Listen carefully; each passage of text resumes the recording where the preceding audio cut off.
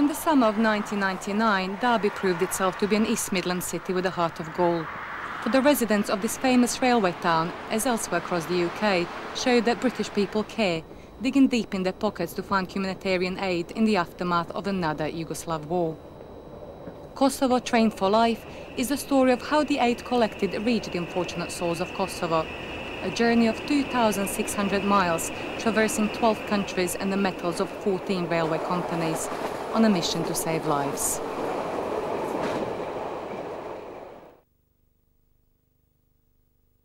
Kosovo particularly, it's an ancient Albanian land.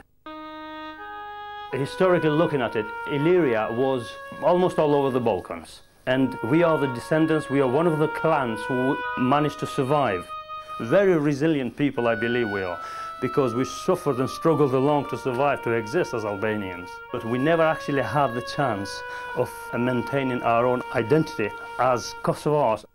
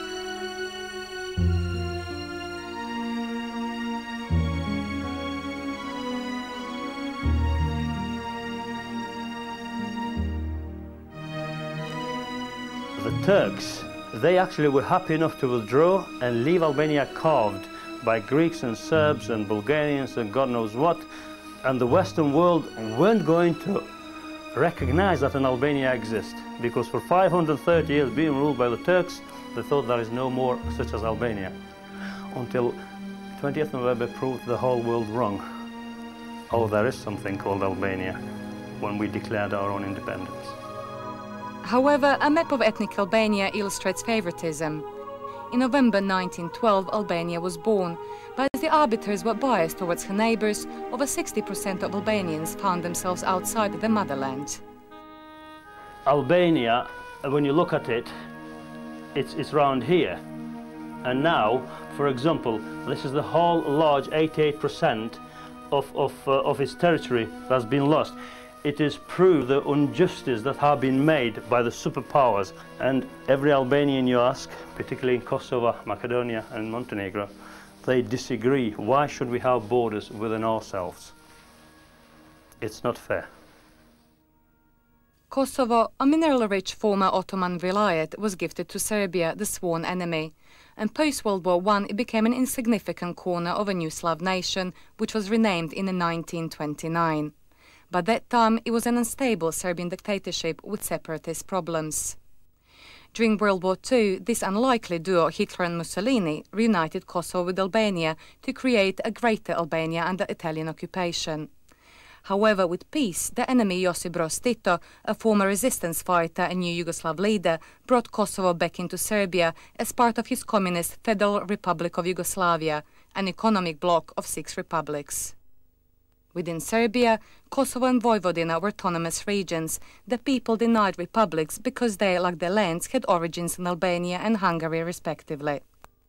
Some superficial self-rule over the fertile fields of Kosovo had begun, but Tito's progressive improvements virtually made Kosovo a country within a country in 1974, much to the displeasure of Serbs. However, after Tito's death in 1980, the tables turned as Kosovars continued their drive for greater self-rule. We already asked the Federal Republic of Yugoslavia to recognize Kosovo as a republic within Yugoslavia, which was crushed badly from 1981 to 1989. Serbian leader Slobodan Milosevic championed Kosovo's oppressed Serb minority, reawakening national anti-Albanian sentiment to fuel his political gain.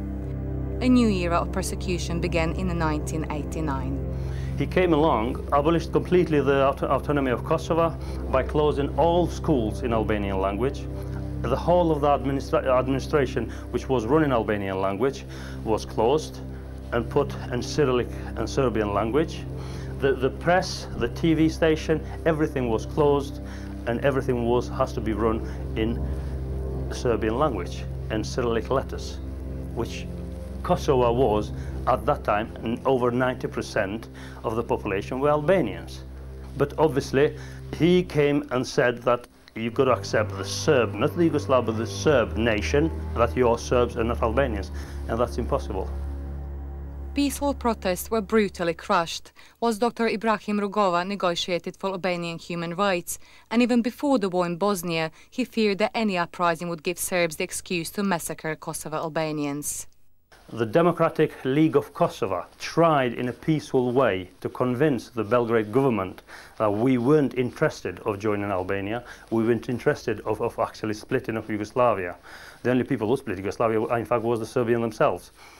In the north, the Kosovo situation prompted moves for independence in Slovenia, Croatia and Bosnia, where the Federal Army fought to save Yugoslavia, but blazing Serb nationalism, born of political rhetoric, saw war based on the region's complicated ethnic map. Serbian ideology envisaged a greater Serbia, embracing Serb communities outside the republic, but double standards meant Kosovo's majority population had no right to self-rule whatsoever. Further south, Macedonia had fostered its own culture and was granted independence with little upheaval. Yugoslavia was now just Montenegro and Serbia, within which were two ethnically suppressed provinces. The dream of most Kosovars now was to live under Albania's flag, unification with the homeland, the birth of Kosovo. Warriors behind the dream were the Kosovo Liberation Army, a separatist guerrilla movement. That came as an opposition now to the Democratic League of Kosovo, because they just seemed that in a peaceful way we are not getting anywhere. So the only way forward now is by getting arms in our hands and fight. The KLA, or UCK in Albanian, began ambushing Serb forces patrolling Kosovo. Naturally, the Yugoslav authorities endeavored to root out the terrorists from within the communities, but extreme Serb retaliation gave rise to the NATO moral crusade, which ultimately led to war. Yugoslavia was soon viewed through the sights of NATO bombers. Early negotiations and ceasefires enabled persecuted ethnic Albanians hiding in the hills to return home, but atrocities against Kosovo civilians had continued. This was the response to Milosevic's refusal to accept NATO peacekeeping forces within Yugoslavia. Bombing began on the 24th of March 1999. NATO had backed negotiations with a credible threat of force, but the theory that Milosevic would capitulate within a few days proved to be ill-founded. For a staggering 78 days, he held out as NATO targeted his forces in Kosovo to protect innocent Kosovars, while Serbia itself felt the full force of NATO's moral imperative. Other early priorities were transport links.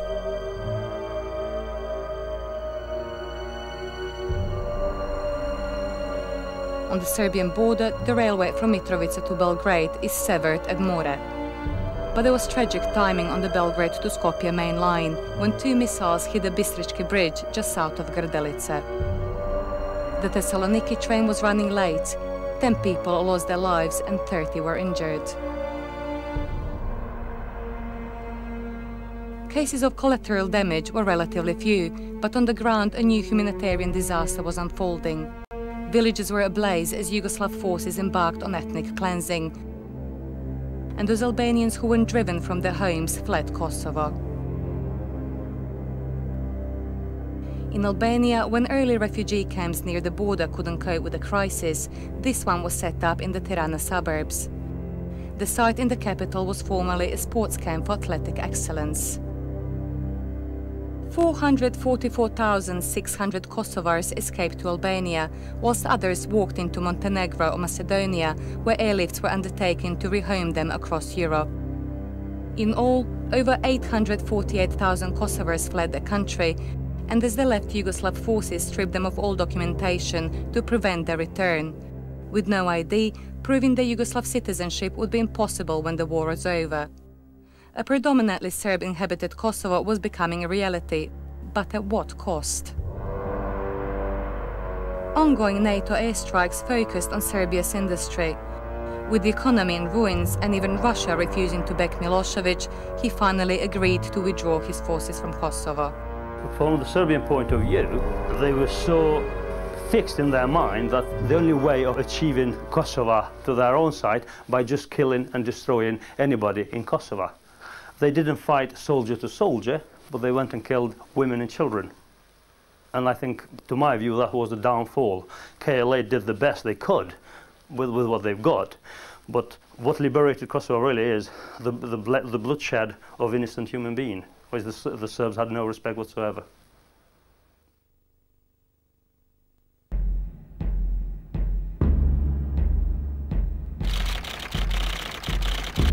Barbed wire defences protect the multinational KFOR peacekeeping force in a community ill at ease.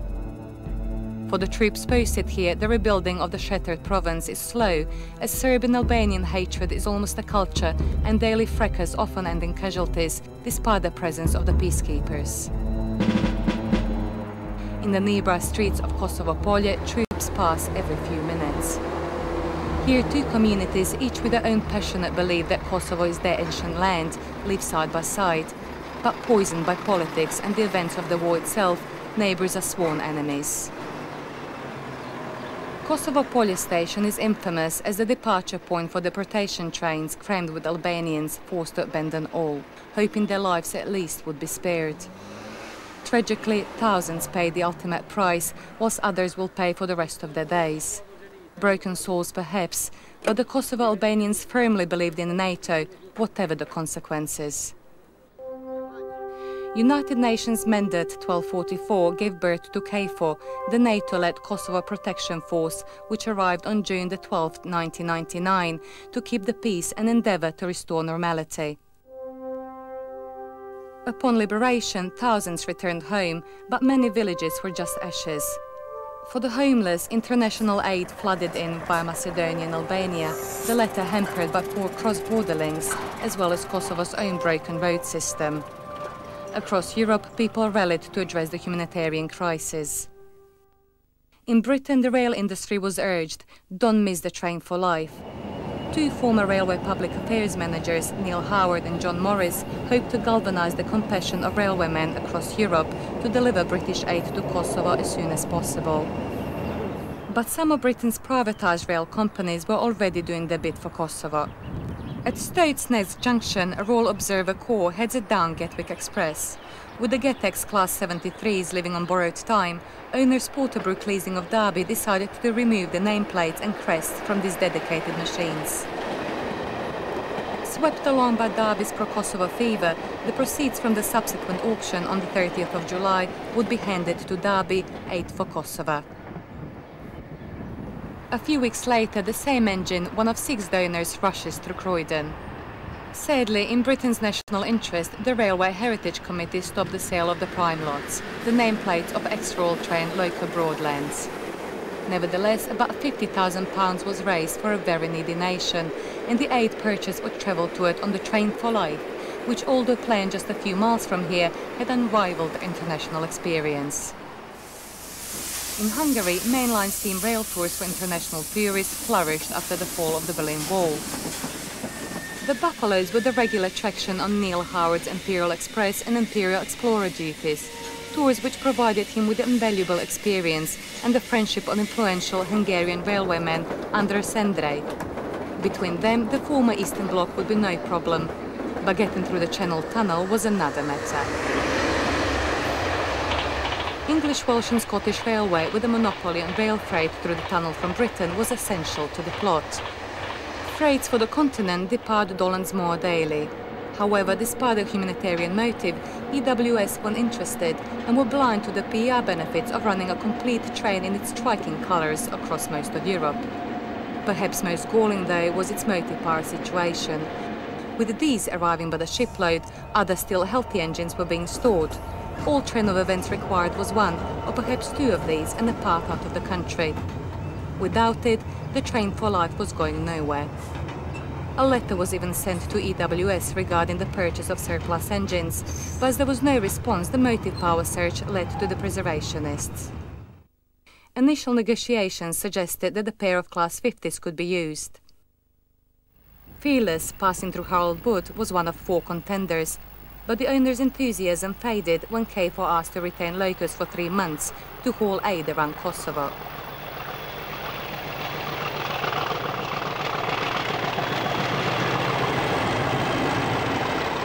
As KFOR could offer no assurance regarding when locos might return or in what condition, all owners backed out. What's more, by courting preservation, was train of events feigning rail industry rumours that the scheme was fanciful.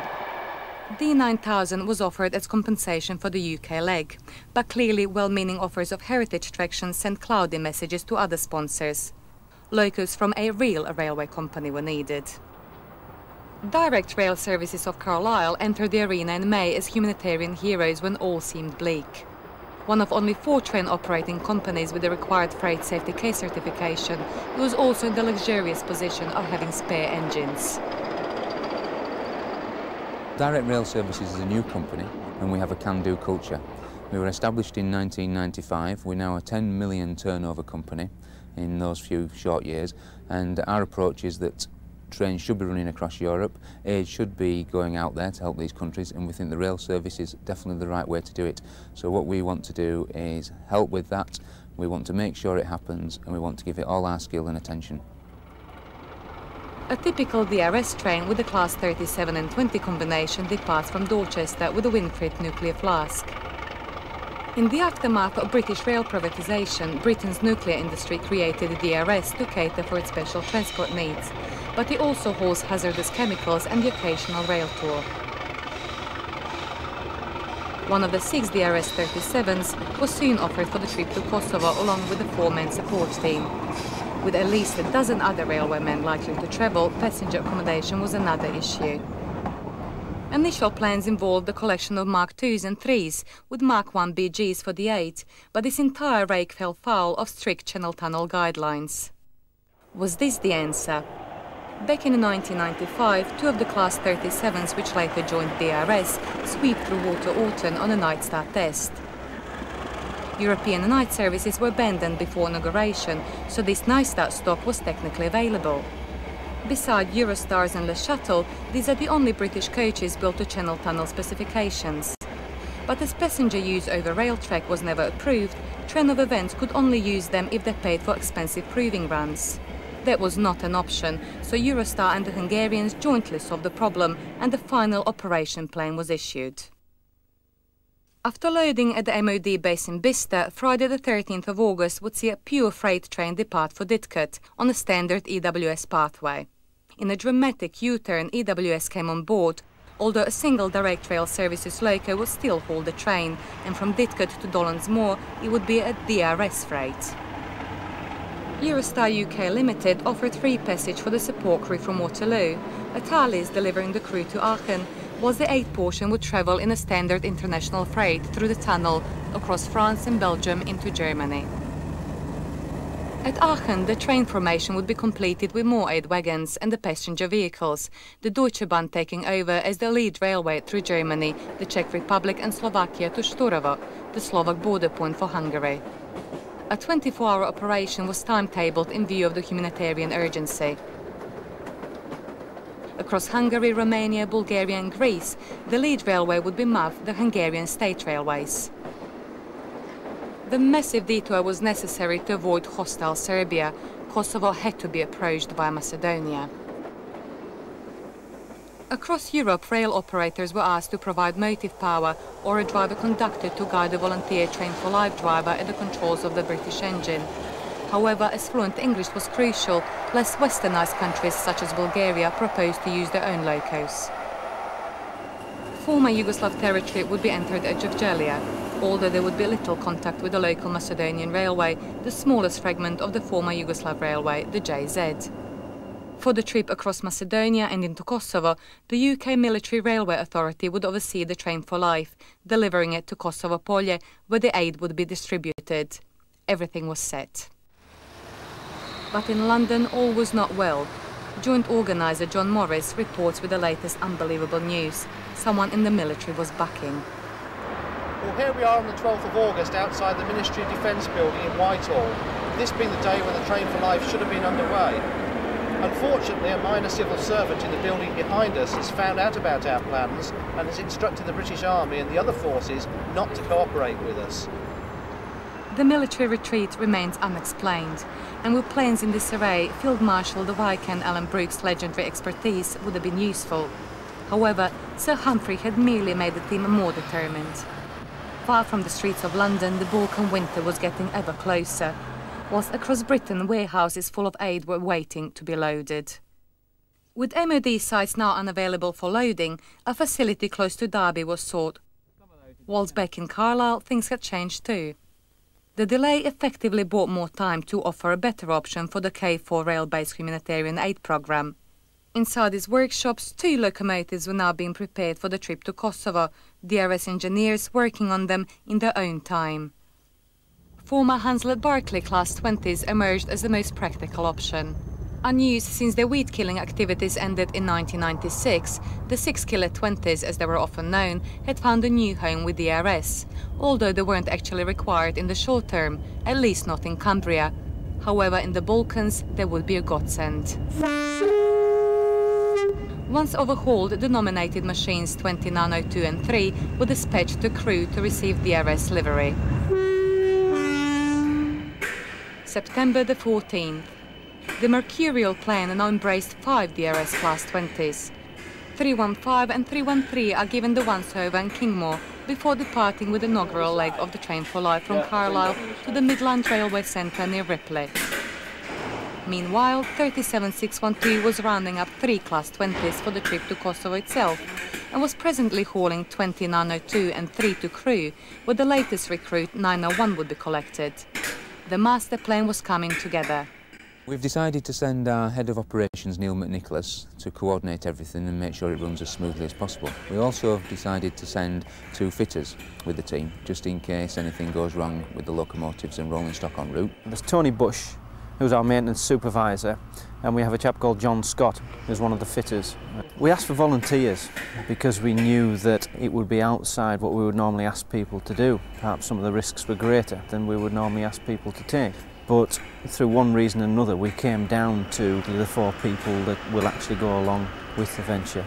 Well, basically, we looked at what other skills people were bringing along from other organisations, and we decided on what we would need to bring along to balance up that, particularly on the maintenance side, and to enhance the driver team with a bit more specialist knowledge about the locomotives themselves.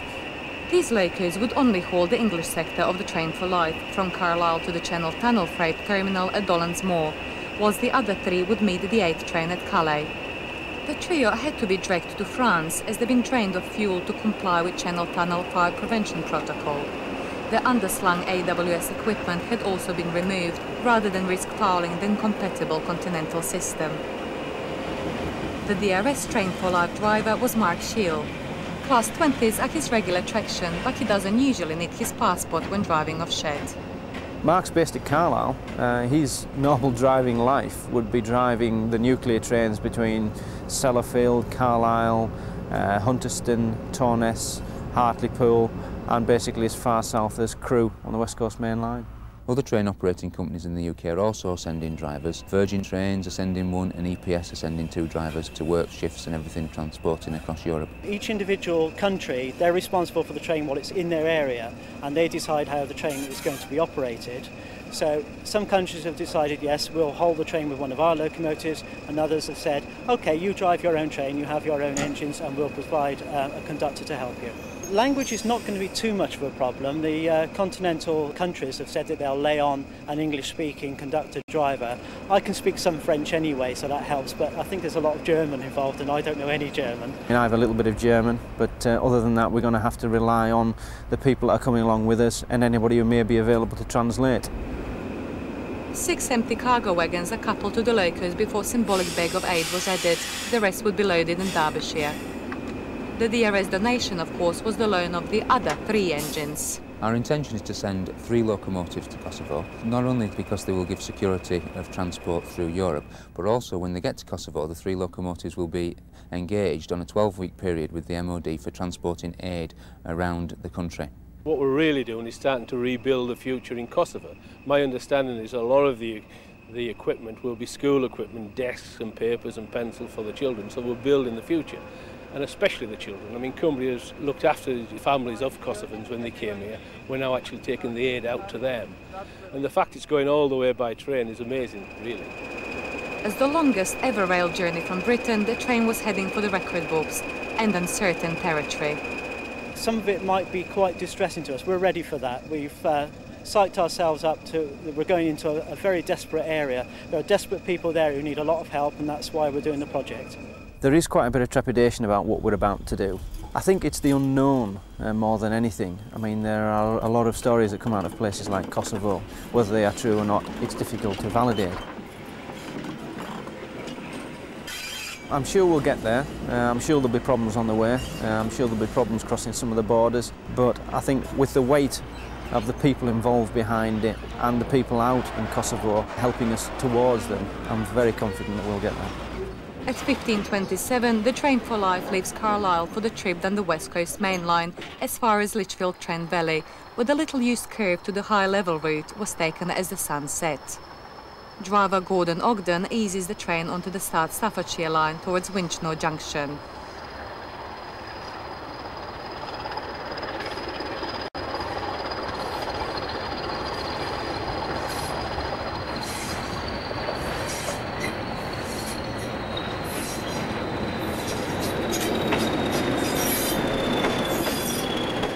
Meanwhile, the 3 Kosovo-bound locos had been united at Crewe Heritage Centre, where 2901 had just been repainted, and were now journeying south to Willesden Brent Yard, ready to join a standard EWS international service between Wembley and Calais.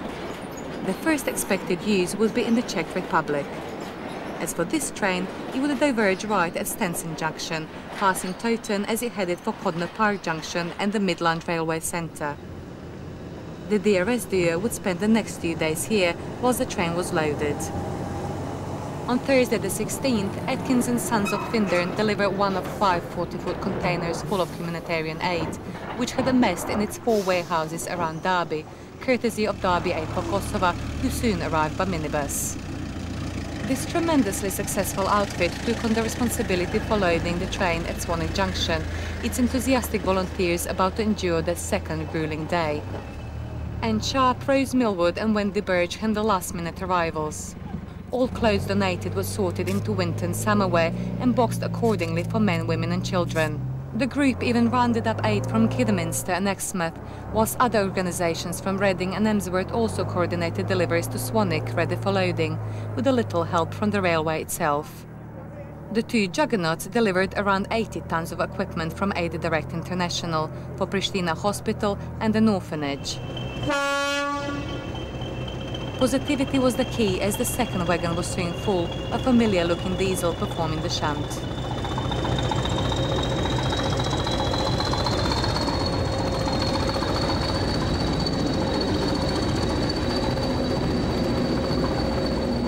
The Class 20, formerly known as the English Electric Type 1, is the most successful locomotive born of the British Railways 1955 modernisation plan. This one, the second of 228 built, had a particularly varied career.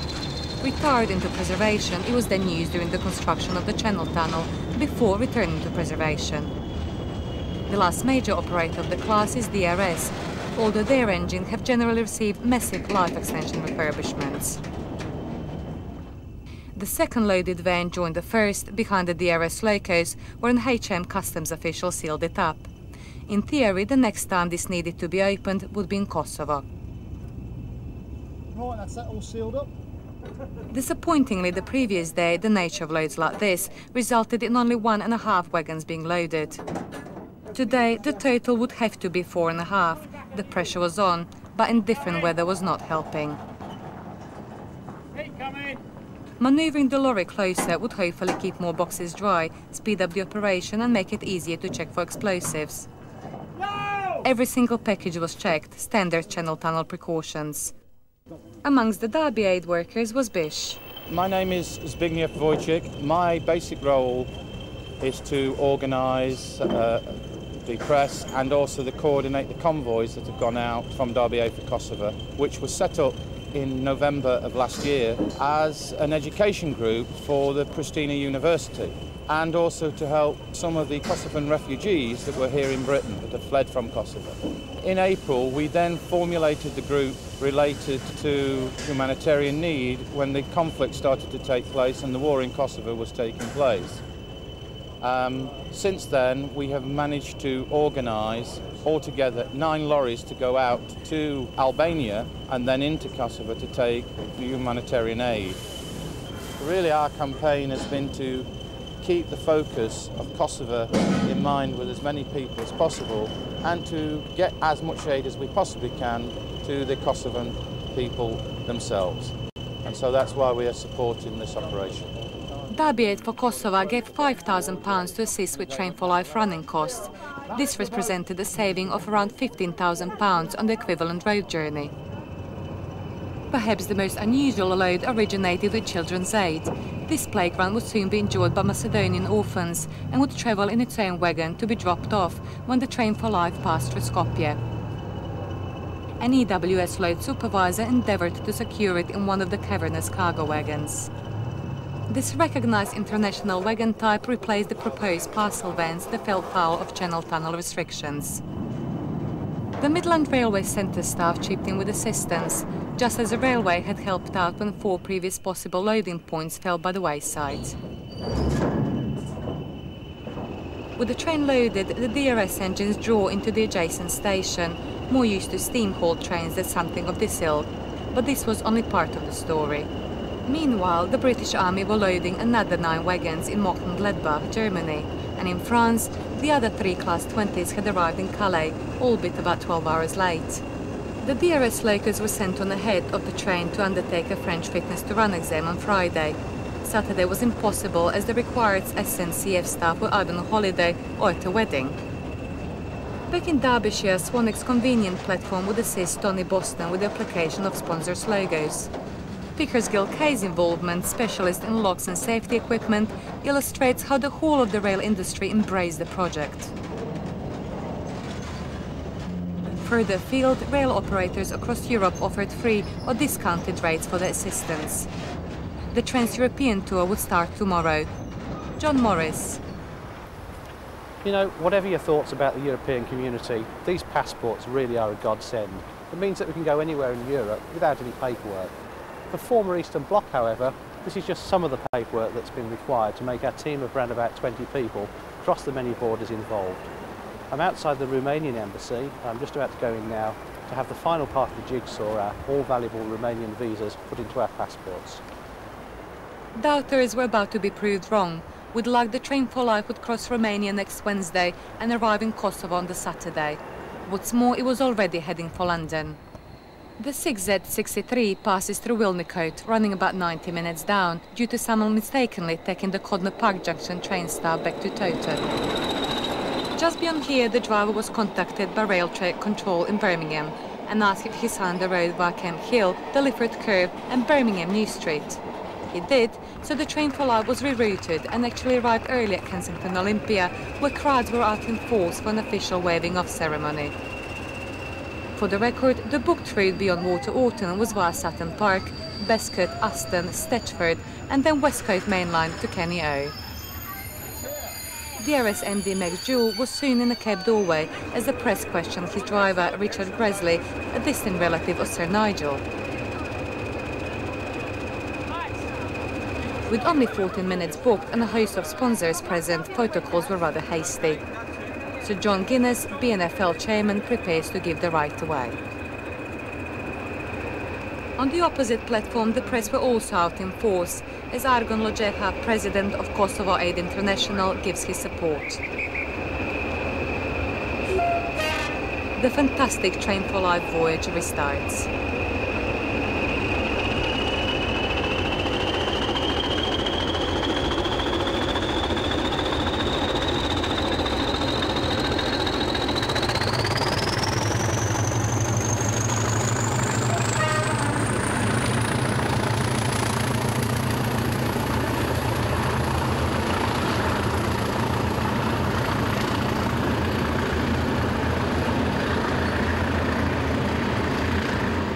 Direct rail services would deliver the train to EWS International at Dollensmoor, who were now the lead railway from there to Germany.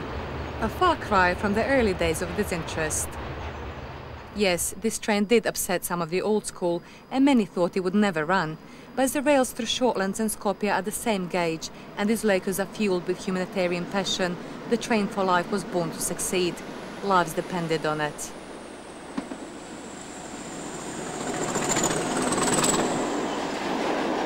Soon the train would pass through Bromley, hometown of GE Capital Rail Services, who supplied the wagons at no charge. On arrival at Dollensmoor, they would be inspected, ready to pass through the Channel Tunnel on the EWS-operated 7 minutes past midnight Wembley to Cologne service.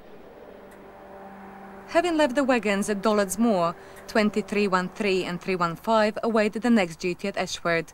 The job done. Across the Channel at Carlisle Fretton Yard, the next Train for Life milestone was booked for around 3 a.m. The 3 Kosovo-bound Class 20s would be added to the front of the joint EWS, SNCF and SNCB Wembley to Cologne freight ready to depart at 07:04. By sunrise, the 6-8 wagons had only just arrived in a Calais yard on what is normally Eurotunnel light engine path. Evidently, the Cologne service was running late, but with about 4 hours booked at Fretton, it was virtually back on time as the first loco dropped on to depart. Soon after, the line from Carlisle joins, before the routes diverge to Dunkirk or Hazebrouck, in theory the next stop for the train.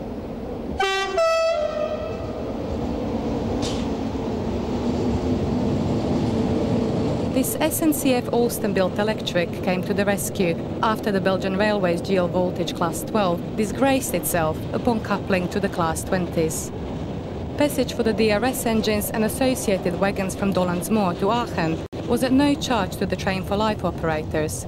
The car carriers were the only fare-paying portion of the service on this occasion. Sadly, an 80 km/h speed restriction imposed on the Class 20s would slow progress, and soon a brake problem on the Lille main line would bring things to a standstill for about an hour. All the signs pointed to a torrid journey for the 2 DRS onboard troubleshooters. Meanwhile, the rest of the Train for Life team assembled for the journey of their lives. Until this moment, many had never met before. Until Neil Howard, the driving force behind the scheme. This was a rare public appearance, and he's been locked away for weeks, sorting out clearances, timetabling, insurances and general red tape.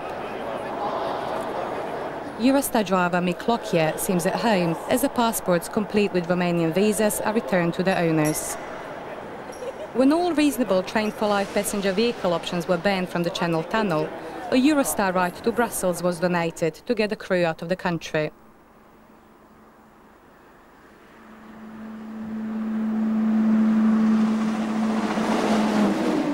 Beyond suburbia, the Eurostar cruises through the Garden of England at Pole Hill. On the train we've got representatives from DRS. In fact, we've got the whole crew here really. We've already had some drama though. We've left Major John Points behind because his passport was still locked up in the Romanian embassy, and he'll be following a couple of hours behind us. There's also been a minor problem with an air leak on one of the 20s, basically because our friends on the French Railways didn't read the instructions that were sent to them. But all that's been sorted now. When we get to Aachen, we should have a full train waiting for us. John Thompson, Virgin Trains Route Operations Manager North East, will this week take turns with his men, driving Class 20s across Europe. Mark Scheel of DRS joins the Eurostar drivers, whilst his colleague Neil McNicholas troubleshoots by phone and the press eavesdrop. Speeding through Paddock Wood, it's worth considering the historic significance of the Train for Life safety case. Designed after EWS refused to help, it dovetailed the DRS freight into SNCF tunnel operation, thereby shattering the EWS tunnel monopoly. Cynics say it inspired the U-turn. Safety officer Andrew Pearce, author of the document, demonstrates steam rail tour headgear. Tinted lenses keep your eyesight. On the final approach to the Channel Tunnel, Train for Life engineer Ray Towell and Neil Howard enjoyed the moment. Astonishingly, any problems caused by former communist countries ahead were minor compared to getting this far. Beyond the tunnel, the passenger route would be to Brussels for a change onto a Thales service to Aachen. The freight route from Calais was via Hazebrouck, Lille, Aulnoy, Gemont, Namur and Liège to Aachen. Lille La Deliverance was one of numerous yards which the DRS travelling engineers had to endure as the catalogue of local failures and fraught misunderstandings slowed progress. Tony and I had the job of accompanying the low cost through France and Belgium, but due to the different braking systems and different air systems on the low cost, we encountered quite a lot of problems. We couldn't get the continental people to understand why we needed the two different pipes connected. They didn't speak English, we didn't speak French or Belgian or German. So it led to a lot of problems. This was no backpacking holiday for DRS. Neil McNicholas looked somewhat anxious whilst waiting for connection to Aachen at Brussels Midi, where the doyen of Class 16s arrives, sporting the name of model manufacturer Mechlin. The stylish B logo is preferred to initials, as Belgian National Railways translates into SNCB or NMBS depending on which local language is used, French or Flemish. The tight connection from Eurostar to Thales fell victim to French signalling. On board, Tony Boston gives Mark Shield the lowdown on a few of the differences between UK and continental mainland signalling. Further up the coach, Belgian Railways were unknowingly providing the power to John Thompson's video batteries. The overworked phones were next, although half the early calls were on borrowed phones chasing up why international barring hadn't been lifted. Right. Are you going to be able to get some food or not? Neil's heads for overload. Right. OK, see you then.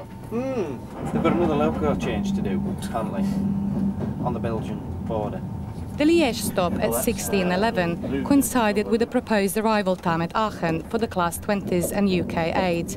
But the call from Tony Bush on the locos revealed he wasn't expecting to pass through here until 9 p.m, the planned departure time from Aachen. What's more, at 7 p.m, a press photo call was booked. Thankfully, some people are reliable. Neil Howard's friends from MEV Nostalgia were waiting in Aachen with two coaches brought from Budapest, already coupled to the second portion of the 8 train. 9 wagons originated in Mönchengladbach and delivered on time by the German railway, Deutsche Bahn. After a fraught day, it was a reassuring sight for the arriving team to watch the third and final coach being added to the train, even if the yard pilot didn't seem to have anyone at the controls.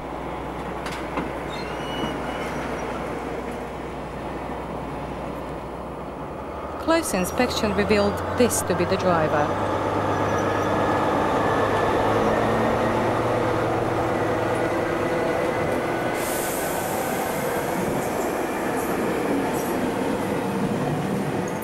With the coach moved out of the way, the British team collect their luggage as the diesel hydraulic remote control Rangier-Loke shuns the unique livery former East German Railways Deutsche Reichsbahn Koschette. Provided by the DB along with the 9 wagons for aid delivery, this coach would be home for these railwaymen for the next 8 days or so. Large cases encouraged by fluid return arrangements. K4 would fly the group home from Kosovo at its convenience. With 2 compartments though, things weren't too crowded, and walk down to a Hungarian restaurant car was very encouraging. The professional railwaymen were to be well treated. Ray's just looked at the brakes as well, on that second wagon. His opinion is they're okay to Berlin, but then no, not after Berlin. There's actually about 24 millimetres of block left. Well, here we are in the marshalling yard at Aachen. We're just about to have our first meal inside this beautiful coach. This is very nice, so fingers crossed we'll have the same kind of thing all the way. And I'll drink the speech. Dinner was interrupted by numerous passing trains. Sadly, this one was still hours away. As the light fades, the Wembley to Cologne freight approaches Namur, with the Belgian Railways Class 51 in charge, but not for long it expired with traction motor flashovers at Liège, where missing paperwork also hindered the handover to the Germans.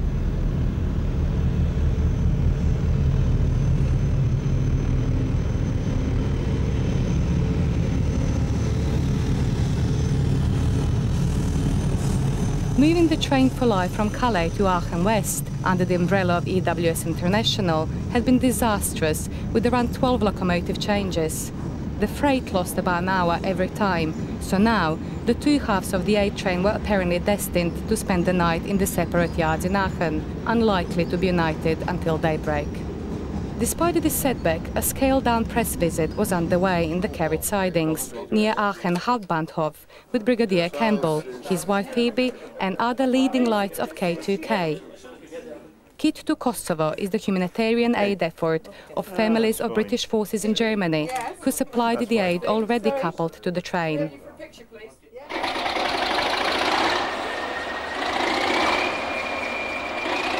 Shortly after 5 a.m, the unmistakable sound of Class 20s shattered the silence.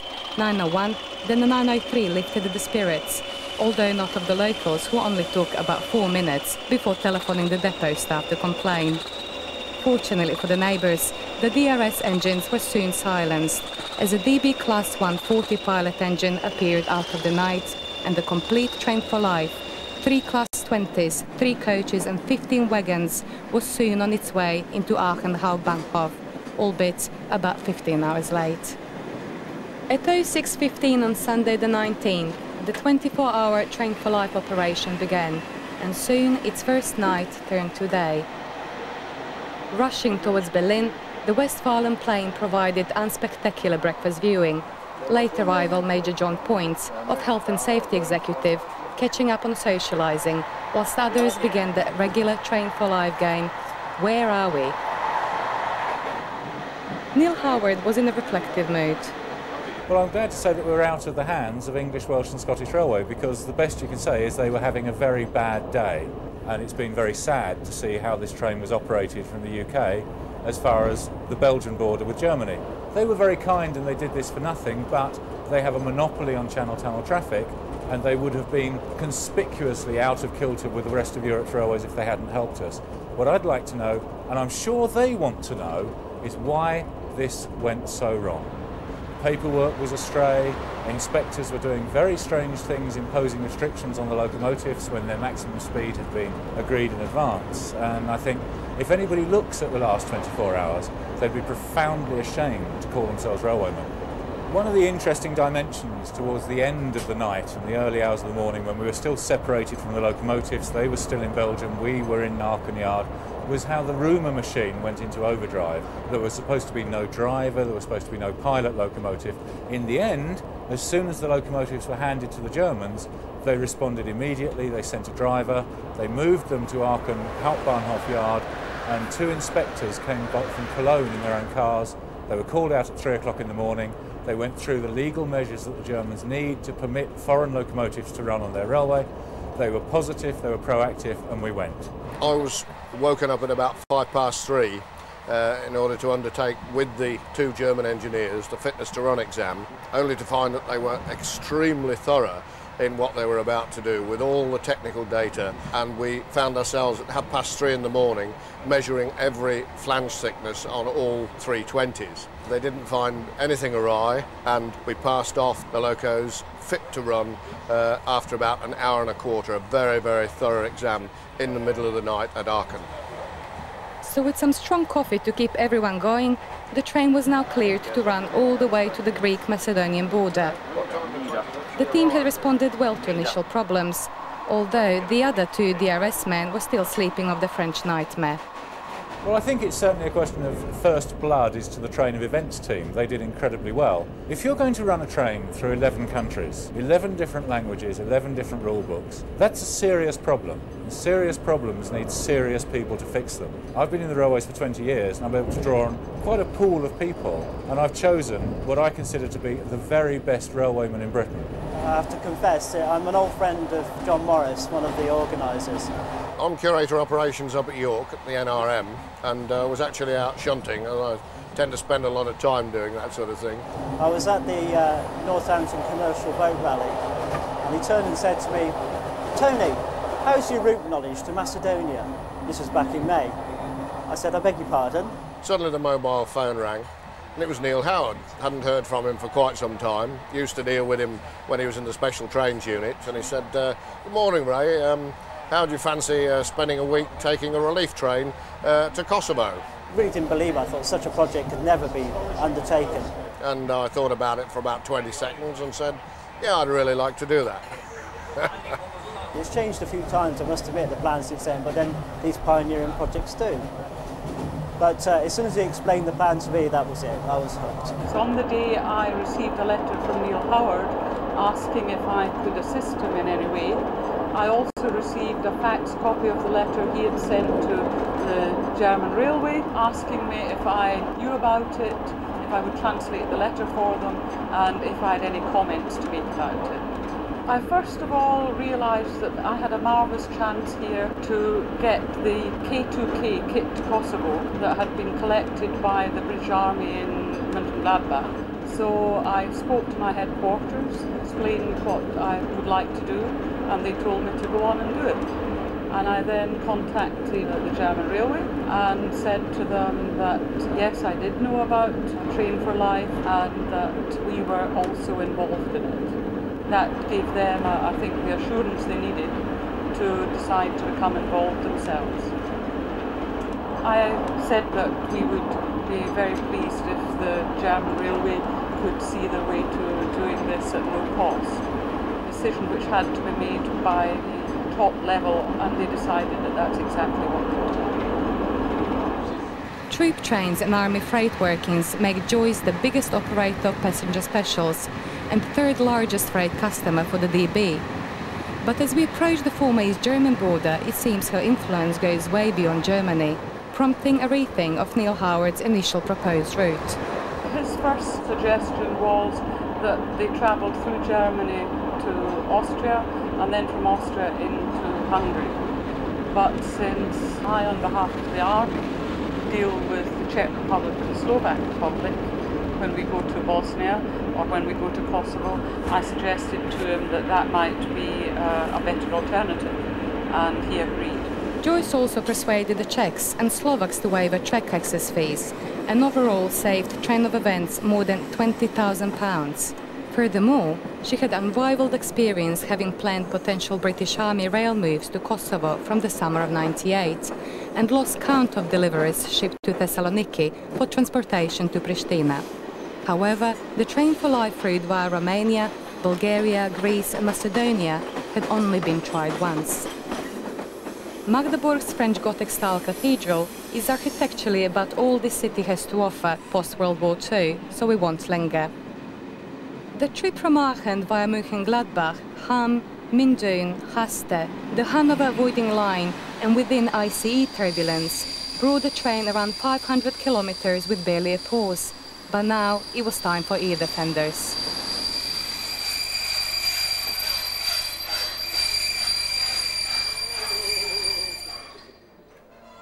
Naturally, with so few stops, the onboard photographers were keen to capitalize and actually get a daylight shot of the pilot engine. The DB cargo livery was threatened, as the Germans were already in cahoots with the Dutch to create a new pan-European freight company to take on open access competition. Not at her pitch, the conductor guard from Aachen was likely to worry. After seeing a lifetime of changes on the railway, his retirement was only 3 months away.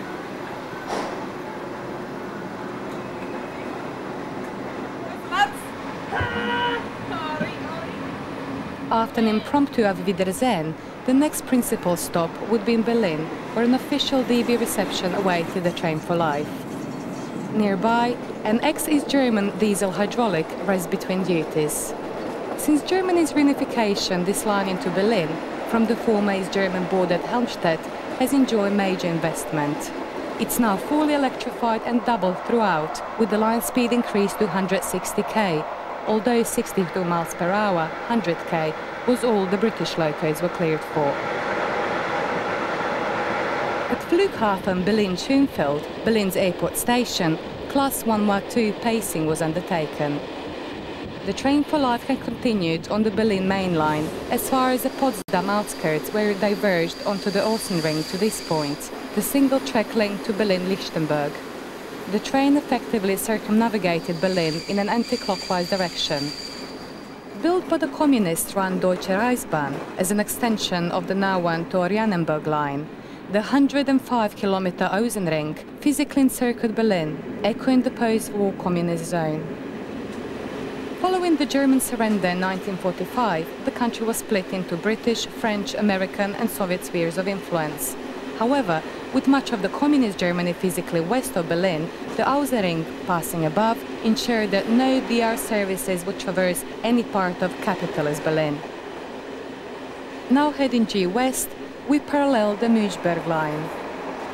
The 1961 completion of the Außenring and associated link lines just preceded the erection of the Berlin Wall, which severed 11 of the 14 railroads crossing the city, including those of the S-Bahn commuter operation, then run by the DER, but now a subsidiary of the DB, the railway effectively created by the Western powers post-World War II.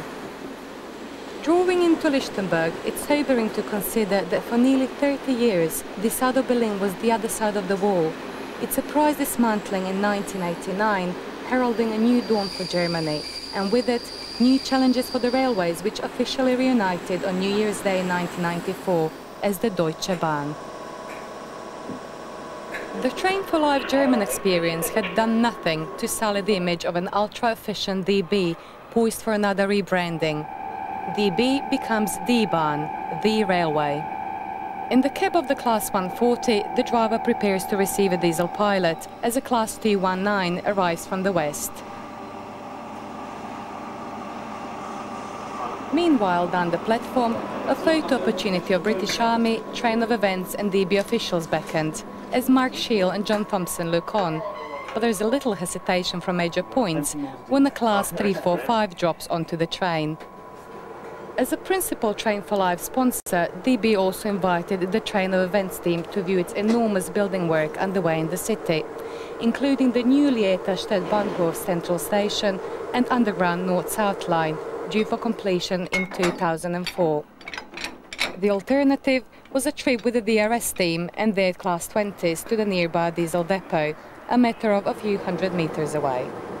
With the Lichtenberg pilot coupled up, the driver switches controls ready for the trip to the depot, the locomotives already uncoupled from the train. Round here, a power wheel rather than a power handle is the norm.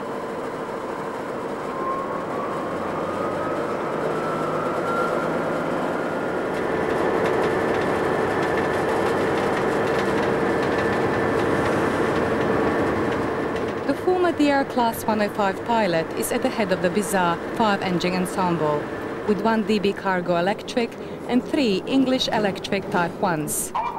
After 40 years of successful operation in Britain, they now had another amazing chapter of history to write: how they conquered Eastern Europe. Drained of fuel 5 days earlier in Carlisle, Lichtenberg Shed would be the important refueling stepping stone for the potentially unassisted run across the Czech Republic and Slovakia into Hungary. From Aachen, the Train for Life had operated as a DB freight, the official Berlin visit encouraging the somewhat indirect route across Germany, but also offering the DB a chance to impress the captive UK journalists, while the essential Class 20 preparation was undertaken.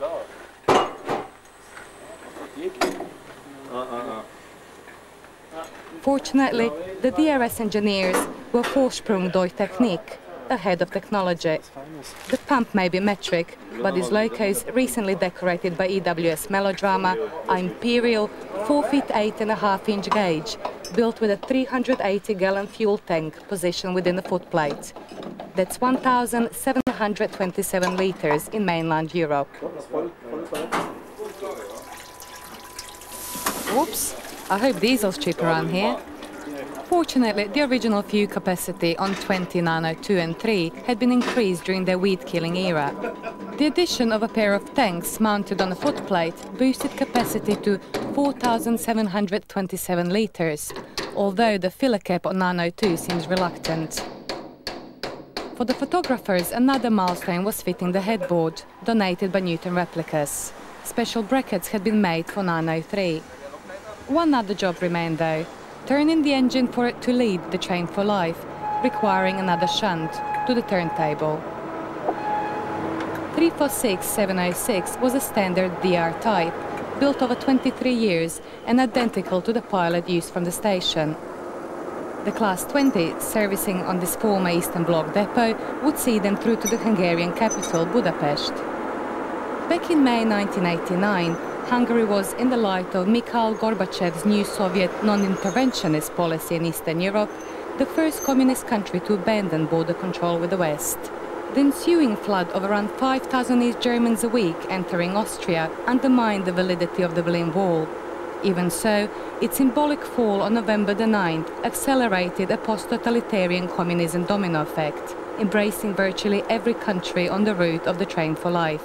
Indeed, with the headboard reading like a humanitarian declaration of intent, British engines were hauling a massive aid train to a country irrevocably changed, where tragically new nationalistic fervour promoted ethnic suppression. Back station, the DRS-20s and electric pilot pause as the train is propelled in, ready for departure. During the Berlin stop, DRS Supremo Mark Joule also dropped by, and perhaps inspired by the destination board, found himself buying around in McDonald's. Local servicing prevented his crew from eating for 7 hours. Lichtenberg has fairly cosmopolitan destinations, but the 2,000 hours to Kosovo Polje is definitely not in the timetable. Soon the Train for Life was passing a now familiar semi-roundhouse en route to Dresden. With nothing but blackness outside, there was little distraction from eating until the vast local sheds on the approach to Dresden. Certain classes remained true to the east, where 120 was usually the top speed. This route's 160 upgrade ringing the changes. Dresden is the most beautiful city in Germany, also the residents would have you believe. Certainly the principal station, Dresden Hauptbahnhof, is one of the most impressive seen from the Train for Life. 3 massive train sheds belie its through station status, its audacity extending to survival of the city's February 1945 Allied bombing. One of the 20 DB Škodas is the first sign of a monopoly ahead. Here, modern architecture nearly rivals Dresden's Baroque legacy of Augustus the Strong.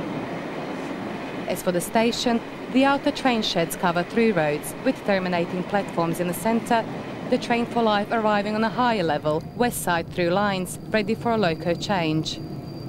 British engines aside, a Class 140 is rare here, some consolation for losing the booked Class 103 from Aachen. The classic electric fell victim to the late-running EWS saga.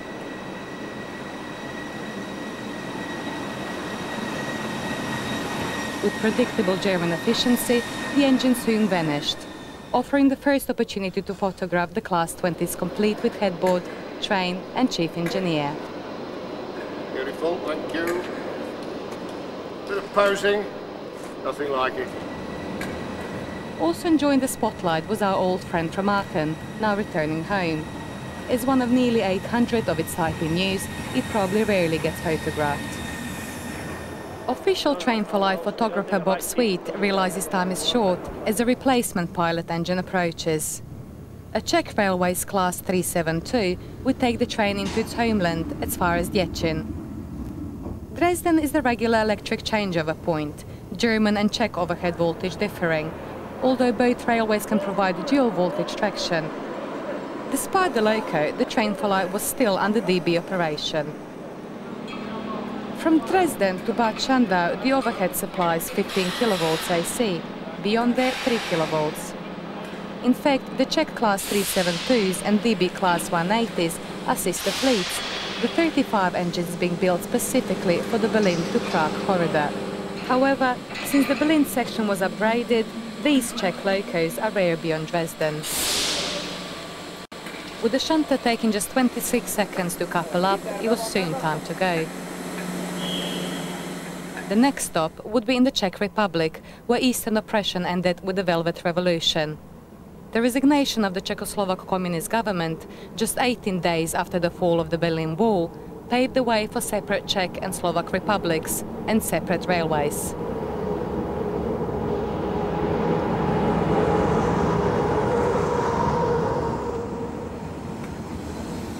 The CD České dráhy is a Czech railway, the ZSR Slovak.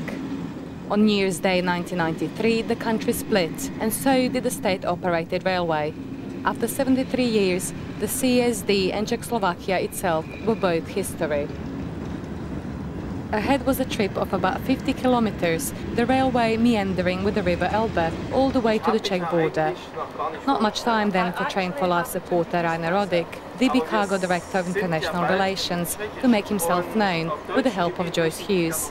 But we're nearly arriving in the Czech Republic, and I would actually like to introduce myself on German soil.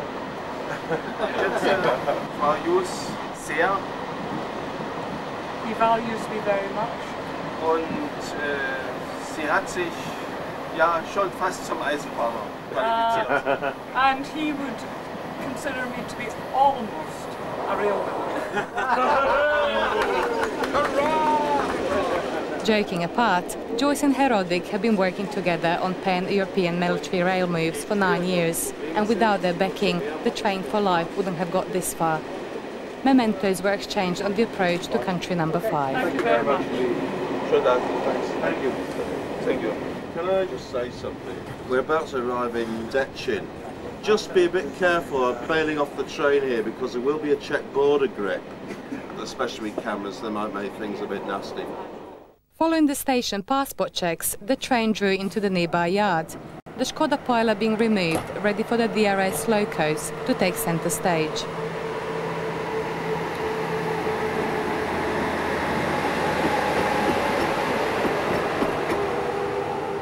Dechin is at the confluence of 5 lines, about 12 kilometers inside the Czech Republic, and as such is the first stop for freights leaving the European community. Plenty of time then to prepare these Class 20s for the most historic journey of their lives. Herr Roddick joined the photographers, the train now under the auspices of the Hungarian Railway. But if the locals weren't happy with the paperwork, it wouldn't be going anywhere. Reassurance came at 1:25 a.m., a new sound for Central Europe. The English electric whistle. Obviously, you can't just turn up expecting to drive your own 8th train through a country. And even though prior arrangements were in place to do just that, it wasn't a case of start the locos and go, a Czech official climbing into 902. Train of Events had already proved itself to be no fly-by-night operator. Forests of paperwork preceded the train's arrival to smooth transit. However, in-cab gesticulation means trouble, the Czechs doubting the loco's braking ability on the 740-ton train.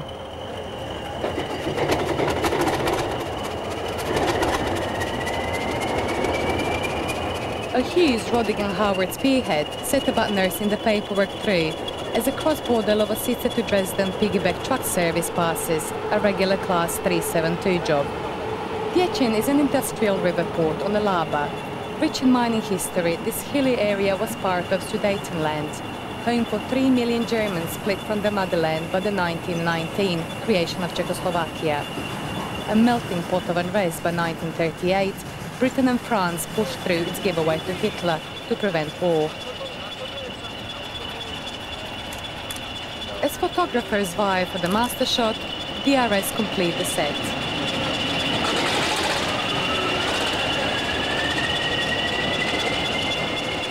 Sadly, paperwork dramas would squander another 2 hours. The alleged brake problem resolved by imposing an 80k speed limit on the train. 100 was previously agreed.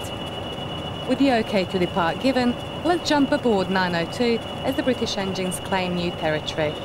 Yes, a Class 92 used the Czech test facilities at Vilnius before. Kestrel was sold to the Russians, but this was something else. Triple-headed Class 20s depart for Prague.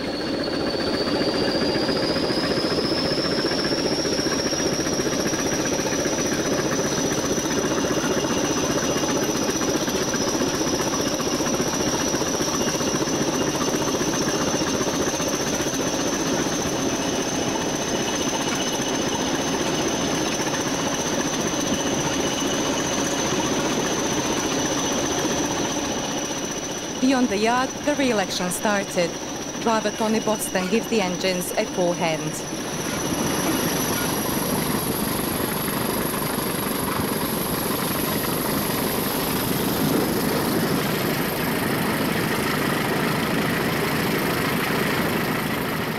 The peace of the first wayside station is about to be shattered. High in the hills is sleepy Vlishnice, its handwritten timetable barely legible under feeble lighting.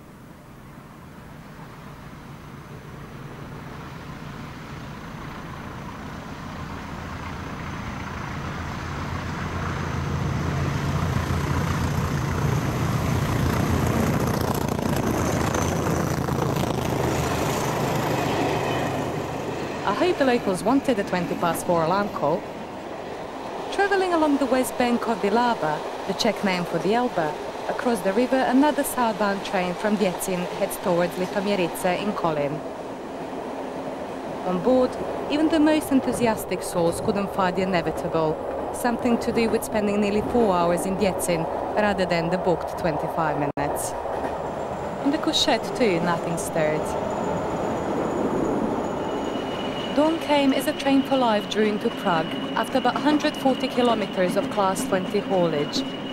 It's widely recognized that the Czech capital is an essential stop for any Eastern European tour, although this unspectacular international station, even at sunrise, doesn't exactly do the city justice. Sadly though, as far as the Czech railways are concerned, it was an essential stop for this train, a pilot engine being provided from here. All the more criminal that so few appreciated the run from Děčín. Amongst 4 people saying goodbye were Joyce Hughes and Rainer Roddick, who escorted the train from Aachen and Berlin respectively, en route to a joint meeting with the Czech railway authorities. The hot news from the train for life also encouraged 2 journalists to disappear to meet the deadlines. Soon the arrival of a Czech railways Pershing, bizarrely nicknamed after the American Cold War surface-to-surface missile, brought an end to the whistling.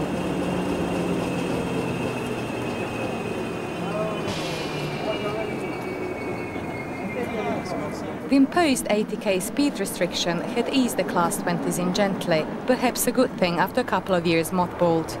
Sadly though, as the electric-hauled train passed over the Vltava, it became apparent that the unscheduled pilot was a direct result of the same restriction. Evidently, 100k was essential in the rush hour to avoid the train for life causing congestion. With traffic building in the streets below and on the railway, the rush hour starts early around here. It's barely 6:30. Ahead, a train from Nymburk direction heads for Prague's principal station, as the train for life takes the more colourful but rather less attractive route, avoiding the beautiful city centre to head due east. Well, it was a bit too early for sightseeing. Having skirted the northern periphery of the city, the spaghetti of junctions would bring the train to Prague-Líbeň, where a Class 451 EMU passes on a local service from perhaps Kolín. More importantly, Líbeň is home for CKD, the Czech diesel equivalent to Škoda, the 2 companies fulfilling all Czech state railway needs until 1989. The works is over to the far left. Česká Třebová is arguably the crew of the Czech Republic, the main České dráhy diesel works over to the right as the train arrives. Rather disappointingly, the Class 163 is still up front and would evidently haul the train to a point where its DC appetite could no longer be satisfied after about 160k. Thankfully, one of these multi-voltage machines wasn't provided. Being rather more versatile, it might have been harder to lose. Just to the south is the running shed, the breakdown train indicating its strategic positioning. With an allocation of around 180 electric and 20 diesel locos, this is a prime location to illustrate what is probably Europe's most colourful railway. In theory, DC electrics are generally green, AC machines red, and multi-voltage locos blue. Diesels enjoy a virtually anything-goes livery policy. On the penultimate road of the first semi-roundhouse is the unique 180-002, one of 2 prototypes for the Class 181s, 2s and 3s, some of which are seen at the back of the depot, looking somewhat down at heel. 10k further on, electrification is very recent, the signal aspect replicated on the dash. Built from 1986, this is the peak of Škoda loco development. From Prague to just past Česká Třebová, the train traversed the first major Czech electrified route. Energized throughout by 1960, it extended via Žilina to Košice, close to the Soviet border. This is a short DC extension, built to meet the new 25 kV AC scheme extended from Brno, which along with Pilsen in the southwest are AC strongholds at odds with the generally DC network. Svitavy, birthplace of humanitarian hero Oskar Schindler, would prove to be the end of the line for the rush hour pilot. At the next station, the AC system begins. Yeah, I think he's coming off. There's the volley boat coming. The completion of the Czech State Railway Class 163 order collided with the post-1989 political changes. The collapse of the communist in-house trading policy ended Škoda's grip on the Eastern Bloc. Furthermore, the fall of Soviet-funded stability meant neither the new Czech nor Slovak railways could initially afford the last 60 locos, then going to Italy instead. Any future local construction is now doubtful, with 90% of Škoda now in Volkswagen hands.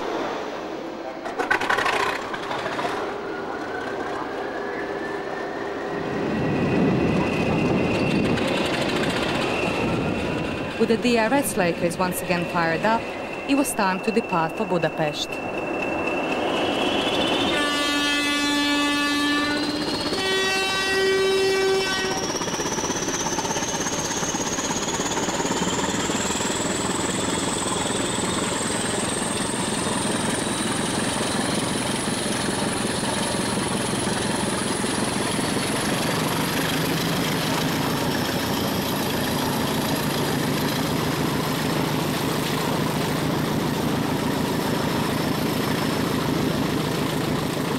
We ride aboard 902 once again as the English electric banshees are unleashed, albeit still at maximum 80k, not quite 50 miles per hour. Ahead was some of the Czech Republic's finest permanent way, the train progressing from Bohemia into Moravia, the humdrum-looking town, soon giving way to sweeping S-bends.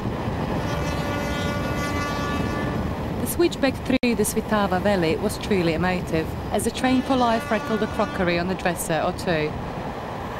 Perhaps it was the first daylight running of the British locos, perhaps the valley's cultural heritage, but there was something special, an inspiring feeling that this truly was an express train on a mission of humanitarian urgency. Rozhraní's modern platforms, the first-class formation and new electrification signpost the line's rise to international status.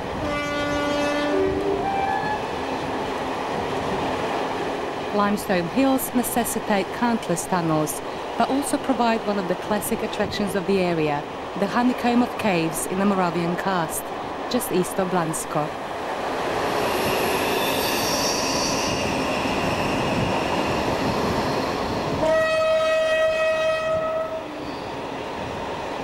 A little further south, Adamov seems more likely to benefit from its international future than the other smaller communities in the valley. The Svitava to Brno electrification was energized in January 1999 as part of European Corridor 4, the scheme to upgrade the entire route from Berlin to Dresden, Bratislava, Vienna and beyond. The next step for this line would be its use by international passenger traffic, diverted from its traditional route, the Kolin to Brno direct line.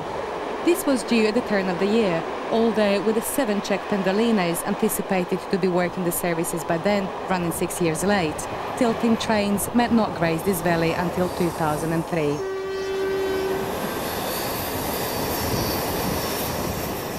Up front, the cab of 2093 was rather full, local pilotman knowledge of the road ahead guiding the 2 UK drivers. On the power from Svitava was John Thompson, filmed by his partner driver Mick Lockyer, who was just passing time before his first driving turn. This is Bilovice nad Svitavou.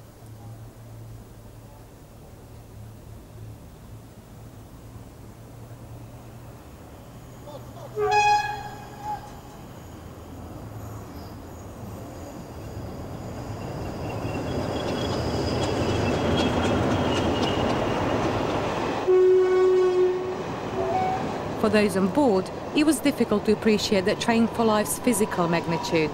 15 wagons of life-changing aid made it longer than a Eurostar. Within a few kilometers is Brno, often overlooked by tourists despite its rich cultural heritage. Once the capital of Moravia, it developed at the confluence of the Svetava and Svratka rivers.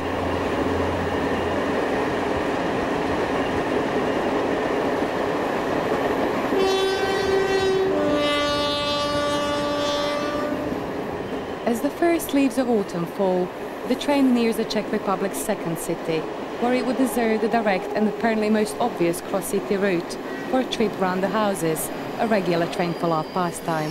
In fact, anyone on board partial to unusual mileage would have a few treats this week. Generally, the route across the Czech Republic was the 454k international corridor from Děčín to Břeclav. But here, for instance, as the main line heads direct to Brno-Židenice, the train diverges for an operational stop at Brno-Maloměřice.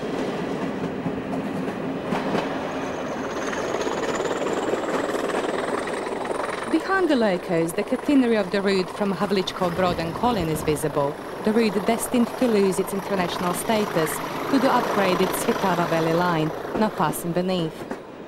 Just beyond, Brno-Maloměřice staff hold is the first of the two operational stops in the city, both very brief.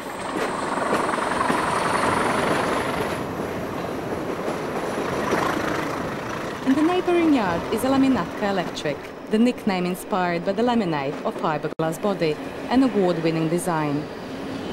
Another Laminatka awaits departure from Brno-Židenice, after which the route through Brno's principal station was avoided in favour of a trip through the eastern suburbs, enabling another stop at Brno Dolny, Brno Lower if you prefer.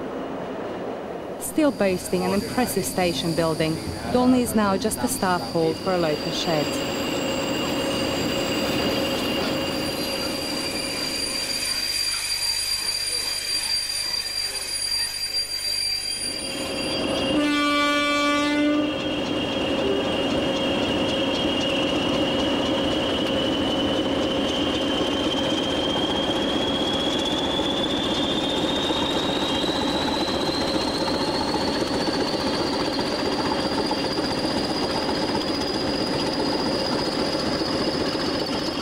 On shed are three Class 242 AC electrics. Sister locos to Laminatki, they are known as metal, after their more conventional body shells.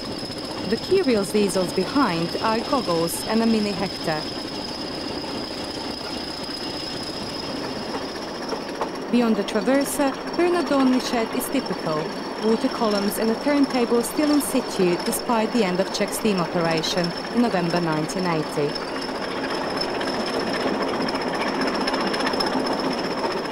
Ahead, the single-track electrified route from Brno's main station crosses for Čerlice and Prženov. At the controls, Mick Lockyer settles in for his debut Train for Life drive as the junction for Jeclava diverges right. The heavily graded goggles-worked route is a favourite with British enthusiasts.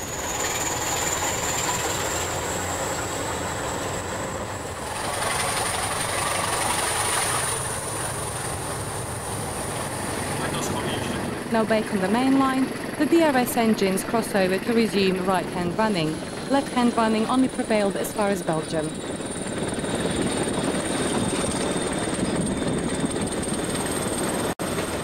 This route was opened in 1839 as the main line from Austria to Brno, Kaiser Ferdinand's Nordbahn. The Czech lands of Moravia and Bohemia were under the oppressive rule of the Habsburg Empire from 1526 for nearly 400 years. So the Czech railway system was developed under Austrian rule. This line was built under the reign of Kaiser Ferdinand V, the last pure Austrian ruler before breaking the Hungarian royal family led to the creation of the Austro-Hungarian Empire.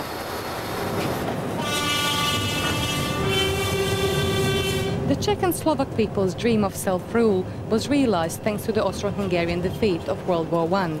Czechoslovakia was born as a single federal state of two equal republics. Broken in World War II, they were reunited under communism and separated in its aftermath. 160 years after opening, this line is enjoying fantastic investment, although the ongoing permanent way upgrade features the inevitable glut of temporary speed restrictions. 3 České dráhy stub being provided to avoid the British crew. Top-and-tailed tomcats on a ballast duty necessitate wrong line working and incomplete wires. The Czech government is ploughing 36.5 billion krona into Děčín-Břeclav upgrade. That's about 650,000 million pounds. Another tomcat waits on cement train at Vranovice, where 8K branch from Bohorelice joins from the west. Despite the dilapidated infrastructure, the branch still sees 12 return trains daily. Sadly though, Czech rural branches are under threat of severe pruning.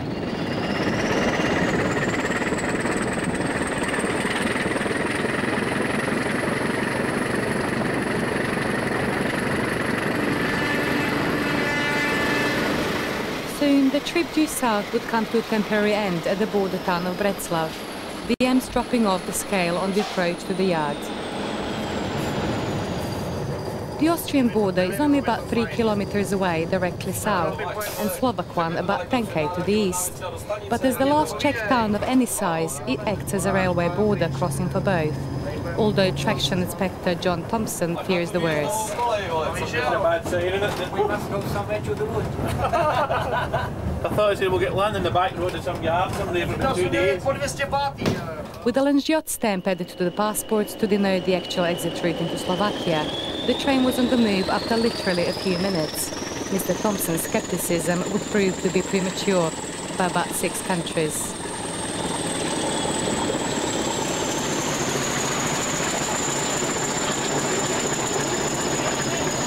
Amidst an engineering melee is another mini-hector and a couple of electrification units. The distant station would be the final stop in the Czech Republic to drop off the last Czech pilotman. Evidently, he enjoyed the Class 20 experience.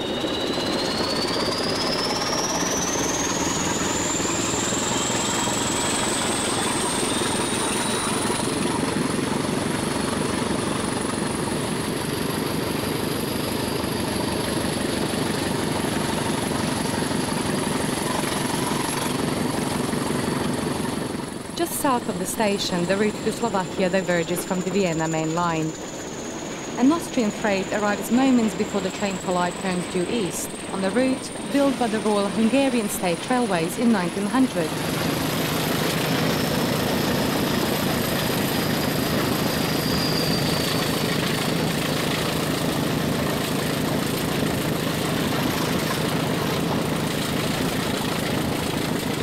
Soon, the train for life would be racing through Lęžijot, a one-horse town perhaps, but did it justify a new passport stamp when Slovakia was divorced from the Czech Republic? Just to the east on the trunk route from Prague, the customs facilities aren't much better, the road being diverted through the middle of the old motorway services. The Morava River bridge ahead is the physical border between the countries, the train for life entering country number 6. Ahoj Slovensko! Ciao Česká republika!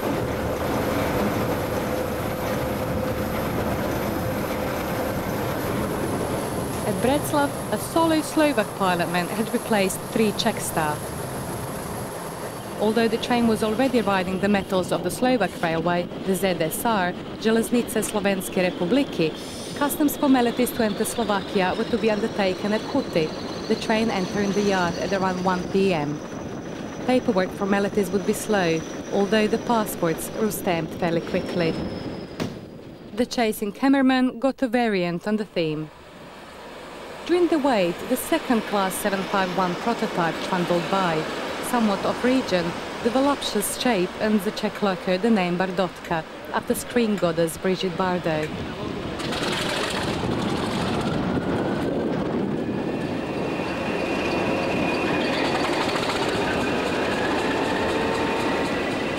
After about 90 minutes, it was time to go. Neil McNicholas starting the third-class 20 before joining the crew up front to experience the run across Slovakia.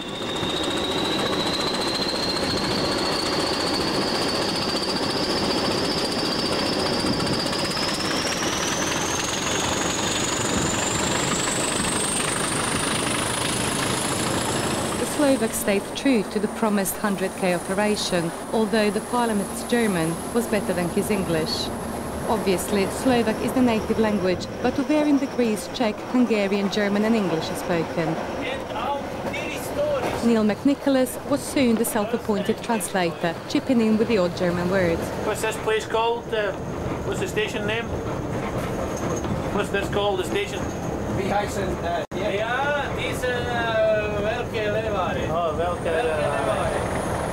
For the 2 customs checks, the early shift drivers had been stirred from the couchette.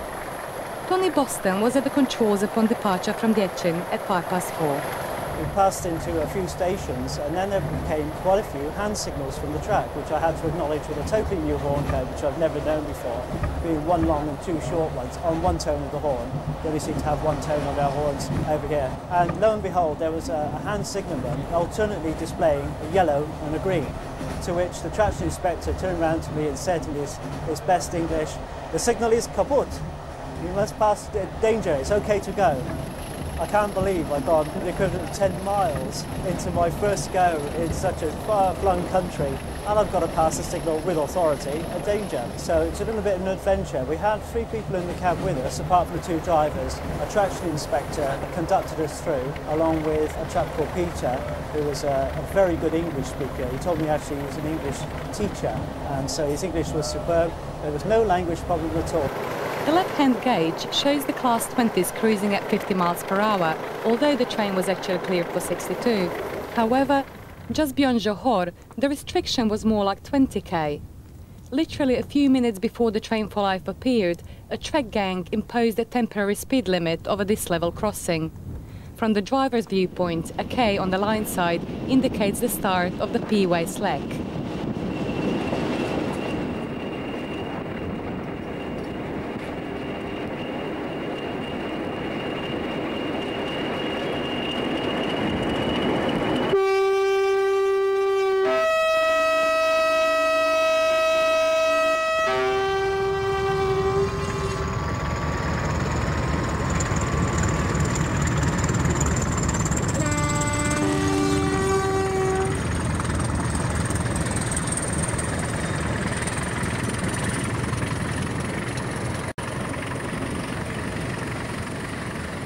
At this stage, the line-side camera crew, who had chased all the way from the UK, had been through the mill. Apparently, the Czech and Slovak police are not used to cars with a steering wheel on the wrong side. And when the alarm inexplicably goes off, how do you explain that you're waiting to film a train? The answer was simple: show them the European Rail Atlas and confess that you're English. Beyond the restriction, the locals were soon back in their stride.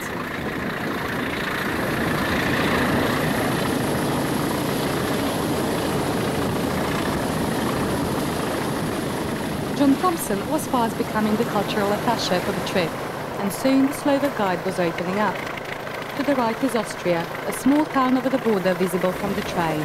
Das ist Marhing in diese Richtung. Diese Fabrik ist Volkswagen. Und diese Strecke rein in Österreich. Die dritte, das ist aus Österreich. Our second OBB freight was on the Volkswagen branch, just north of the Vinska Nova Ves, where the line from The Hague also joins. Following along nicely now.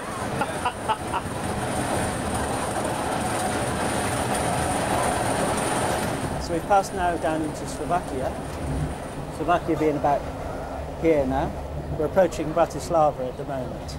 From what I can see out of the window, the signal is identical, or virtually identical, to the Czech Republic. Basically, it was the same as normal signalling, i.e. red, yellow and green. But what we did find unusual was there are actually 2 speeds of flashing yellow, or come to that flashing green, which has another meaning. There's a short, quick blink, which is 60 km, and a long, slow blink, which was 40 kilometers an hour. So that was something completely new. What does that mean? Yellow plus flashing yellow? Oben, yellow, is was kommt. Yeah. Next. Signal, next. yes. So it's junction plus next one's red there. In a few hours we'll be approaching the Hungarian border, and then we'll be passing between another domain to Hungary and then on down to Budapest. That is still going to be entirely under our own traction. I'll be taking over the controls along with my partner driver Mark in a little while. Oh, doors are nice. Yeah. The tunnel is just north of Bratislava's principal station, the train arriving in the Slovak capital on its first locomotive-operated railway. Opened in 1848, the Hungarian Central Railway was linking Ginzendorf in Austria to Bratislava via Máhek to create the first through link from Vienna. Generally, Slovak local colour schemes are more under control than those of the Czech Railway, a preference for as delivered liveries dominates since the division of Czechoslovak state railway assets. What a sight, eh? What a sight. The local crew found it hard to believe that they had a non-stop path through Bratislava Hlavna Stanica. After all, nobody expects to pass through capital city's principal station without stopping. Bratislava is even more remarkable though, as it has actually been the capital of two countries. For the 243 years after 1784, it was the capital of Hungary. For 9 centuries, the Magyars ruled the Slovaks, just as the Austrians ruled the Czechs. And as in a sister nation, the railways here developed under the oppressor until its fall in 1918. Overtaking is a Slovak dual-voltage Pershing, whilst the Laminatka is an AC-only machine, perhaps inspired by Stingray. Next works.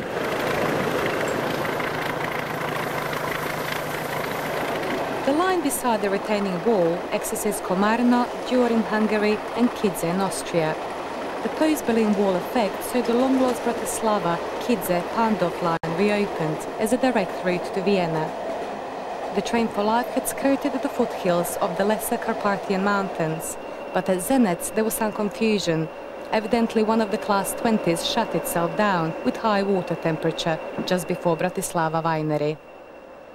The Slovak Guard detrains as the DRS team attend to the hiccup amidst passing Škodas.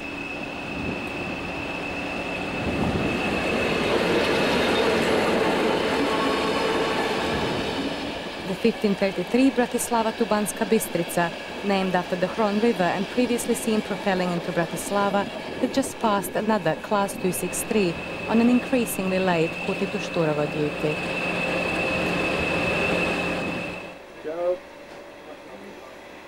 I was actually waving at the blonde.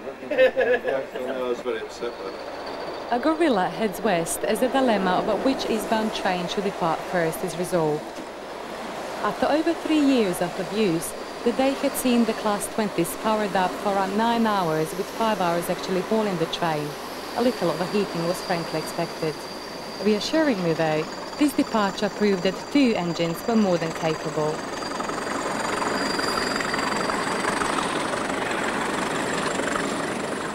Despite appearances, almost 80% of Slovakia is over 750 meters above sea level. Hard to believe as we speed across the Nubian plain to Šturovo, where Hungarian train arrives. In fact, by shadowing Slovakia's western, then southern perimeter, the train for life had avoided all the high ground to arrive at the Hungarian border. Nano 2 receives attention as the Amicus service draws to a stand. The single Romanian coach at the rear is a through vehicle from Baia Mare, attached at Debrecen where the Bratislava-bound train started. The local wheel tapper moves in as the military prepare to board for customs formalities. Ahead is Hungary, a pilot man already on hand for the trip onward to Budapest. In fact, MEV, Magyar Államvasutok, the Hungarian state railway, oversaw the train's operations from Decin, rather than here as originally planned, and would continue the role liaising with local railways until Macedonia, where KFOR would take over. There was plenty of time for photographs, from the paperwork on 901 to Eurostar and DRS combo. The train staff were cleared to exit Slovakia soon after arrival, a second border grip providing the ZOP entry stamp for Hungary. No stop there then. As another MEV train arrived, and appropriately a Slovak gorilla departed on a Berlin Zoo to Budapest Keleti service, it became increasingly evident that the train for life's unusual nature was a handicap, the border officials digesting the paperwork for over 2 hours. Sadly, daylight was gone long before the Class 20s would follow this train, but at least all 3 were under power again as they whistled into the blackness just after 7:30 p.m.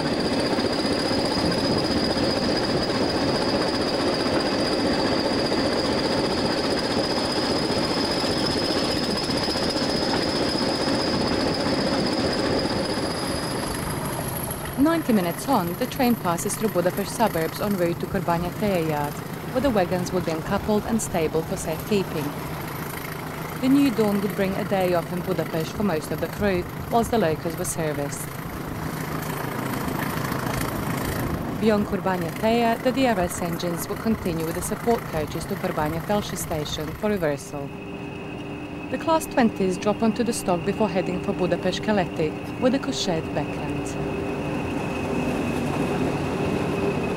After an amazing 24 hours embracing 4 countries, the crew could soon settle down for a rare night of motionless sleep, safe in the knowledge that by daybreak the train for life would be back on time. Waking up at Budapest Principal International Station was a surreal affair on Tuesday the 21st of September, one of those moments when the whole extraordinary Train for Life venture was almost too unbelievable to comprehend. But Class 20s were indeed being hand-cleaned by Hungarian railwaymen. This was no extended dream. The British train staff were somewhat refreshed too, abandoning the Cochette's limited facilities for the adjacent MEV shower block. John Scott and the local shunter exercised the international language of pointing as the pilot engine prepares to trip the DRS locos to a nearby bay platform ready for a press event. A typical MEV train disturbs the pigeon as the Keleti pilot gets the road.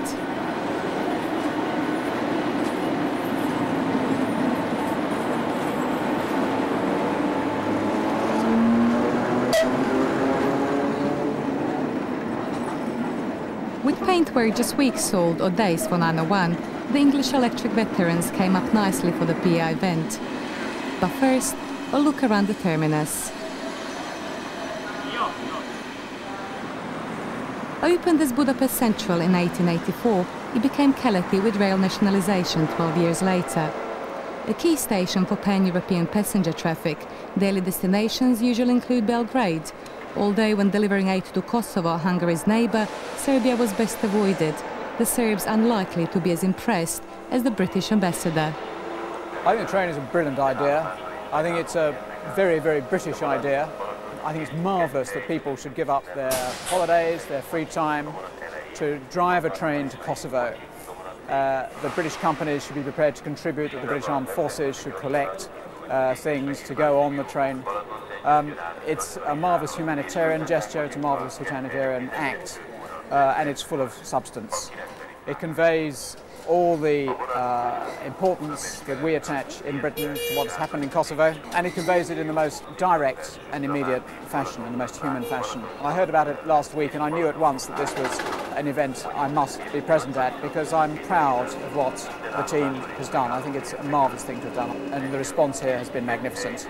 The interest of the press, the interest of the Hungarian railways with whom you've cooperated so well. It's been a great occasion, and I'm very glad that we've got 3 magnificent 1950s British locomotives here, which look splendid. They belie their age. Like the Routemaster bus and the Land Rover, they're part of the great British inventions, I think, and it's wonderful to see them here. Another ardent supporter was the head of MEV on the far left, chatting to Neil Howard, whilst the NATO military attaché talks to John Morris. From an operational point of view, the Train for Life also gained a new member. An old friend of Andrew Pearce, Violeta Tedosa, had travelled from Romania to assist as a translator for the following day. Ready? Ready to go? We are ready? Yeah. Once the press dispersed, it was time to visit Ferencváros depot for fuel. The cab of 2903 was uncharacteristically empty for the 5K trip, just the DRS driver Mark Scheel and the MEV pilotman. How fast, Francis? 40 kilometers, hold the line. English has not been widely spoken in Hungary until relatively recently. Francis Orvat's linguistic talent earning him the 3-day job escorting Train for Life all the way from Sturovo to the Romanian border. Generally though, because Hungarian is so unique, locals are used to being addressed in German. But if you know some Finnish or Siberian Chuvish, it could be handy. Flash in 1 yellow. Hours? 1 yellow. Flash in. What's the next signal after that? It means the next signal 2 yellow. Right. Still 40 km. Beyond Keleti depot and the metro over bridge, a Class V46 shuns the carriage sidings just before the Budapest-Józsefváros line passes over. Of the city's 4 mainline termini, Józsefváros is the oddity, not named after the direction. A Class V43 heads for Keleti, meaning east, although the light engines are generally heading south in a clockwise arc towards Ferencváros. Class 20s are drivable from either side, Mark's power handle movements duplicated across the cab. Next one red. Next one. There won't be next one.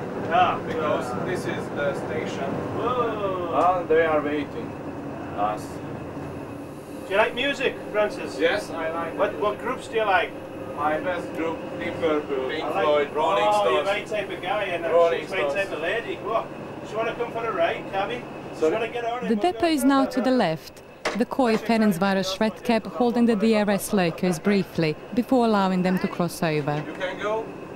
She's not coming? She doesn't come. Ah, damn. Life's just so unfair. A couple of gentle moves on the power handle and the three locos are trundling across the pointwork. The depot buildings on the far right, but as access is from the other end, 2 reversals would be required. In a few moments, the Class 20s would be travelling between the 2 freights. Mark will swap ends and in the process evict the rest of the DRS team from the rear cab. Meanwhile, the train of events crew were negotiating the Budapest city streets en route to István Telek works where EMUs and some V43 electrics are overhauled. But it is also an Aladdin's cave of Hungarian railway heritage. At first glance, it appears that when MEF steam operation ceased in 1987, the staff just turned the lights off and went home. Hungary is littered with plinth steam locomotives, but few were saved by MEF Historical Committee for continued heritage operation. Beside an electric of equal note is a gem of the nationalised preserved fleet. 1026 was built in 1882 for freight operation on the Budapest-Pest Railway and is very much alive, as indeed are the associated workshops where steam thrives, thanks to the MEV nostalgia engineers. No job is too big. The fully restored engines enjoy frequent outings. Yet to find favour is 303-002. Built in 1951 for heavy expresses, it was the second of just 2 examples of Hungary's final steam design. But history was also in the making across the city. Having just traversed the line on the left and reversed again, 3 English Type 1s were slowly approaching Budapest Ferencváros depot from the south. Bang on 3 miles an hour, bang on. 3 miles an hour? 3 miles an hour. It's 5 kilometers. Yeah, it's there or thereabouts. We'll not argue about the 10th here, there, or anywhere else. The huge turnout of staff to greet the strange whistling engines illuminated a new perspective. Riding the train for life, it was easy to become blasé as countries rolled by. But humanitarian issues aside, every country reached was an achievement in itself. And hard as it was to believe, this was only the 2nd servicing stop since Carlisle Kingmore. Why the keleti pályaudvarra? You can go until the black and white stone on the left side. You trust us? Okay. I'm only kidding, Francis. Pull in your leg. Okay? Okay. Christ, it's a big drop, that. That's one hell of a drop. And now for some really unusual mileage. Just like the servicing facility near Berlin-Lichtenberg, this depot depends on a turntable to access certain roads. Not just one, but in theory all 3 of the whistling wardrobes, as DRS engineers occasionally refer to them, were required to take a spin to access the fuel point. In Berlin, of course, it was the depot pilot that performed the shunt, but here Mark Schill was about to experience a career first. What's more, every man and his dog was out to watch as Mark tentatively headed for his debut turntable experience.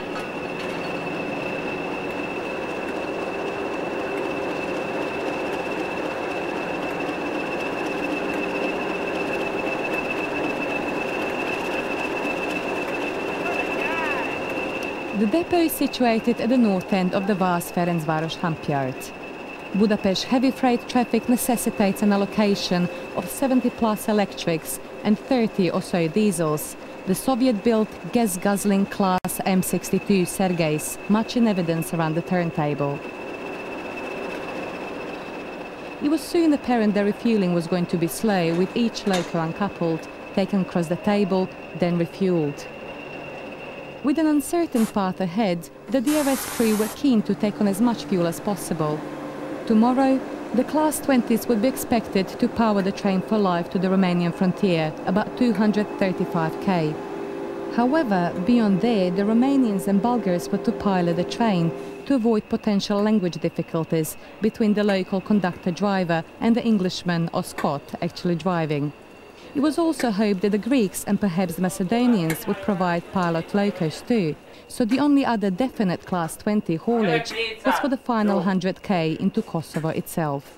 In theory, not that much fuel would be required, so train of events purchased accordingly. Sadly, a communication breakdown meant most of it ended up in Nano 3. Stuck on a border and we've got a 10-minute jump, we're out of fuel, at least now. If we siphon the main tanks in now, we've got 400 gallons of fuel. That should get us there, eh? Nano 1 had an all too brief drink, but it was luckier than Nano 2. Inadvertently, Nano 3 had become the favourite engine, and in the name of fuel conservation, rarely would all three be in action again. The refuelling trip concluded at Keleti, where one of the three Gans-Hanslet intercity EMUs arrives on the north side of the station, whilst on the south side, three former Hanslet Barclay Class 20s are propelled in, complete with riding shunter. The DRS engines had already been driven into the terminus, but almost immediately one of Keleti's Class V46 pilots dropped onto the rear for this move, tripping the foreigners to the south side of the station, back onto the Train for Life passenger vehicles, ready for a morning departure. Ahead lay communist heartland and the vagaries of the Greeks, not to mention the final destination, which was in theory only 4 days away and had to be reached on time. The PR gurus of the Train for Life crew knew all too well that no matter how magnificent your humanitarian deed, it would be overshadowed in the British press by a bit of tardy timekeeping.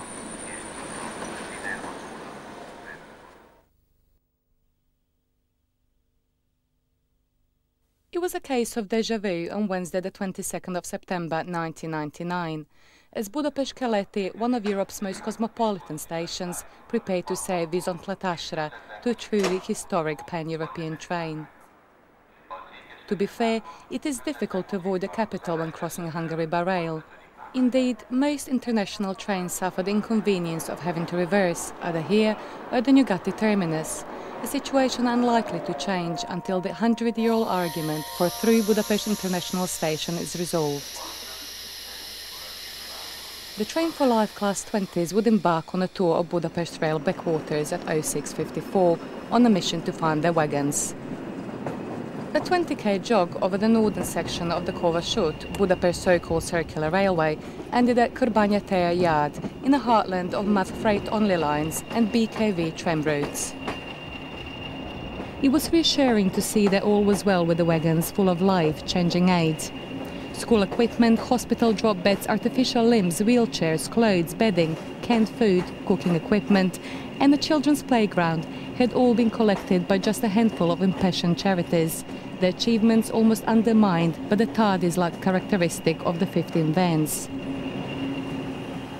The support coaches are propelled onto the front of the DB wagons. During the Train for Life servicing day, MEV chose this yard for safe storage, but as the rake was dropped off in pitch darkness, this was the first time the British crew had really seen the area. Despite being on the move for about an hour, we are actually less than 3k from Keleti. Soon the residents of the spaghetti western-style shunting cabin were required to change a set of brakes on one of the German wagons. Whilst waiting to inspect the job, Ray Towell asked Parliament Francis that familiar Train for Life question. Where is this place? This place is in Hungary, in the east middle of Europe. Yes. And now we are trying to move to Kosovo. Yes. We are waiting for the brakes. And the name of this yard? The name of this place is Kőbánya Teherpálya. Thank you very much. The pleasure is mine. A Class B43 heads for Józsefváros terminus over a bridge the Class 20s had already used earlier, going the opposite direction out from Keleti. It was certainly rush hour, and another V43 passing moments later on an intercity service for the Nyugati terminus. Tony Boston awaits the right away. With superior knowledge of continental practice, one of the Eurostar drivers was always up front when the Class 20s were in use.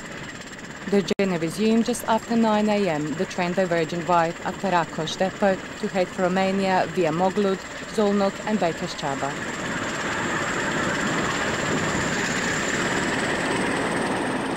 Away from the suburbs, the DRS locos sing sweetly through Tapio Setru.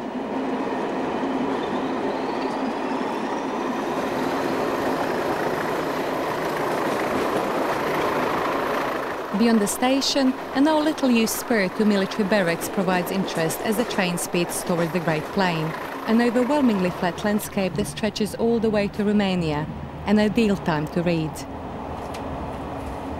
Of note was the Budapest Blick coverage of the PR event the previous day, although only Violetta, the newly acquired travelling Romanian translator, the on-board Hungarian catering staff and Mavgard could actually read it.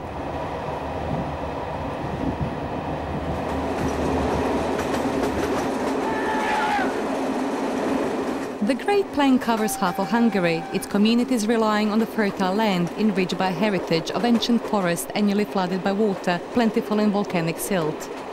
Even basic stations like Tapios and Martin enjoy an hourly service, although the IC20 from Cluj in Romania is non-stop between Szolnok and Budapest-Keleti. The region's vast forests were felled for military use during 150 years of war with the Turks. Villagers fled to relative safety in nearby towns, leaving a treeless mosquito-infested wasteland, and although late irrigation made it more habitable, just south of here is the most suicide-prone place in the world. This junction accessed Zolnok freight yards, but soon the principal route from Budapest via Cegléd would converge.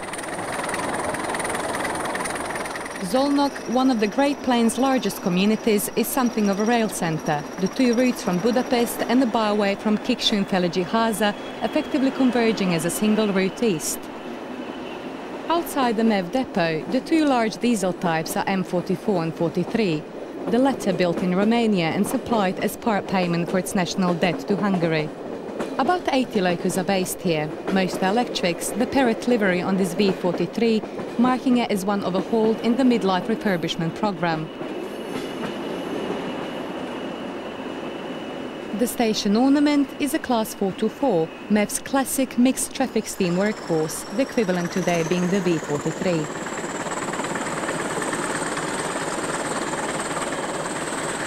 Somewhat rarer is the MV loco away from its 6-car Porsche bull rig, although they work for occasional freights. Modern architecture is a side effect on Zolnok's war-torn past. Its bridgehead position on two major rivers made it strategically pivotal. The Mongols, then the Russians in 1944, took Zolnok en route to Budapest. The river Tisa is also supposedly the resting place of Attila the Hun, who in 453 AD died from a nosebleed after a night of passion with his new bride. But as the pallbearers were slain, the exact location of his gold, silver and lead coffin is a mystery. Another V43 passes Sayol, scene of a tragic 1994 derailment. A Nyíregyháza to Budapest train travelling at 110 km hit poorly set points, its coaches colliding into this once much larger building. The east end collapsed to cause 32 deaths, a memorial marking the spot. Beyond the station, the route to Debrecen is straight on, as we diverge right for Bekeshchaba. John Thompson savours the Class 20 sound before taking over the hot seat from this station, Mezőbereng, where a brief and scheduled stop ensued. With the heat of the day increasing, 20 Nano 2 was suffering from high water temperature, so Nano 1 was cranked up to partner Nano 3 instead.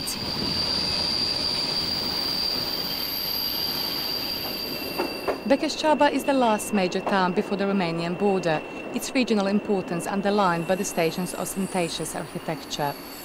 Certainly, for one of the catering team having already undertaken a return trip to Aachen, and with Thessaloniki beckoning, it seemed to be an important laundry stop. Bekeshchaba was in central Hungary until Transylvania was lost to Romania, this already multicultural town becoming home for many of the displaced Magyars.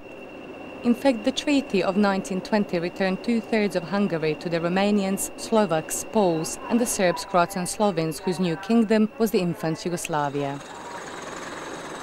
The stop was necessary, as the route ahead, like most of the MEV network, is single track, and the train on the left had only just vacated a section. The Muntenia, from Bucharest to Zombotli, is primarily made up of Romanian intercity stock, although a MEV Electric brought it in from Curtici.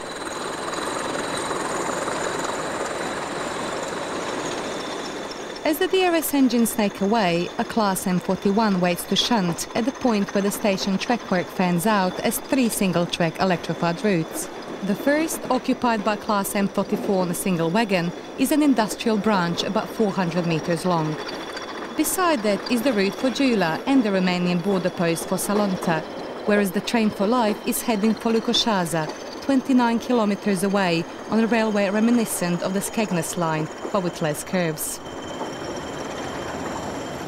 A last vestige of prosperity passes almost unnoticed. This area has a history of earthquakes, invasions, plagues and droughts. Subsequent paranoia even led to witches being burnt for blowing the Clydes away.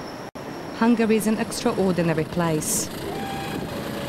But if you want to see it at its best, visit soon, for impoverished MAV is under pressure from the European banks to abandon 1,000 kilometers of loss-making country byways, or the loans to upgrade principal routes will not be forthcoming. And when the Euros arrive, this route's character is surely doomed as part of European Corridor 4.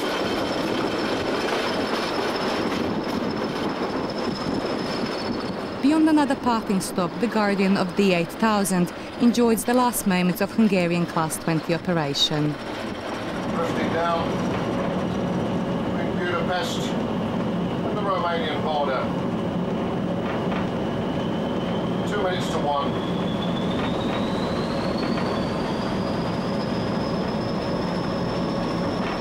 Absolutely. Of the 11 countries entered en route to Kosovo Polje, only Romania required the train's British citizens to obtain visas. Issued in London 5 days earlier, they were provided gratis, recognition perhaps of Britain's relief efforts for Romania a decade earlier. Lukošaza is the final Hungarian one-horse town. So Curtici, about 8k beyond the border, houses customs facilities for both countries. The adjacent yachts are recorded for the DRS scrapbook, whilst waiting for passport formalities, a pilot and clearance to enter Romania. Even MEV conductor-driver Francis, already heading home to Szolnok, had never visited before. Effectively, arrival was at 14:38, as the border is also a time zone, an hour was lost, passing from Central to Eastern European time.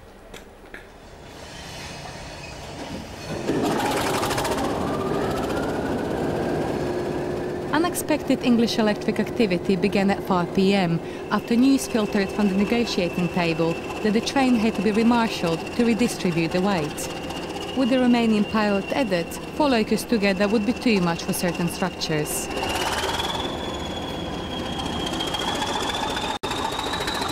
Rumours bounded that last night significant lumps fell over bridge ahead, hence this shunt to create 2 pairs of locos. The combined 146 tons of 20 Nano 3 and Nano 1 would be remarshalled into this gap between the support coaches and wagons. The adjacent electric, a Sile Ferrate Romane CFR Class 40, would ultimately pilot the D8 train. The Train for Life lead railway was still MEV, but CFR MAFA, the newly separated freight division of Romanian National Railways, would haul the train to the Bulgarian frontier, although the route across Romania was anyone's guess. As the pilot moves off to take up its position and the coaches are propelled onto the pair of Class 20s by Nano 2, a realization dawned that this shunt was not so simple. Although the British pioneered railways, iron mentality has led to incompatibility with foreign stock. Remember the French and Belgium saga? Well, by reforming the train, it was all starting again. Yellow and white. Couplings and train pipe connections were no problem. Well, don't tell us this has got a star valve. But the main reservoir pipes were another story. That's got a star valve on it. Good news, though, was that the Train for Life negotiation team had been victorious, reboarding at about 5:30, just as the Class 40 dropped on. 932 examples of this 5,100 kilowatt type were built for Romanian railways. It's actually a Swedish ASCA design, the winner of a 1963 Rainhill trial-style showdown, with AC Electric contestants from France, Czechoslovakia, East Germany and Sweden. The anticipated British entry was a no-show. The first 10 locos were imported from Sweden, with the race built under licence by Electroputer, who infamously also supplied the first 30 members of BR's Class 56. Less said, soonest mended. Swapping engine stories. The electric deal was a bet by the Swedish government, agreeing to buy Romanian oil. But had the British been more imaginative, Romania's brief Class 20 and 56 flirtation could have been eclipsed by hundreds of 85s. This smaller ASCA design was under under licence by Rade Končar of Zagreb, with 130 supplied. Very different. No, I think that's the one. That's the one. 3 new pipework liaisons had star valves, incompatible with the local stock. John, can you ask the driver to come and ask a question? That'll be control. Identifying CFR pipes was problematic too, and the star valves only linked together, a new plain main vest pipe was created to complete the twin pipe system for the Class 20s, enabling the brakes to work with the Romanian engine. The train was ready to go, DRS having also installed a hybrid pipe made at Kingmore and last used by the Czechs, which was doing a similar job between the last coach and second 20. At 19:30, the train for life finally leaves Kurtish. Despite departure from Budapest Keleti before 7 a.m, disappointingly the train had only traversed about 235 kilometers all day, and progress was still slow. Although, despite the geese, this is European Corridor 4. Before investment. The next few miles will be remembered as some of the most startling of the whole Train for Life experience. Eastern Hungary is hardly affluent, but all of a sudden it seemed that 100 years have been lost, with only the odd, almost incongruous modern intrusion.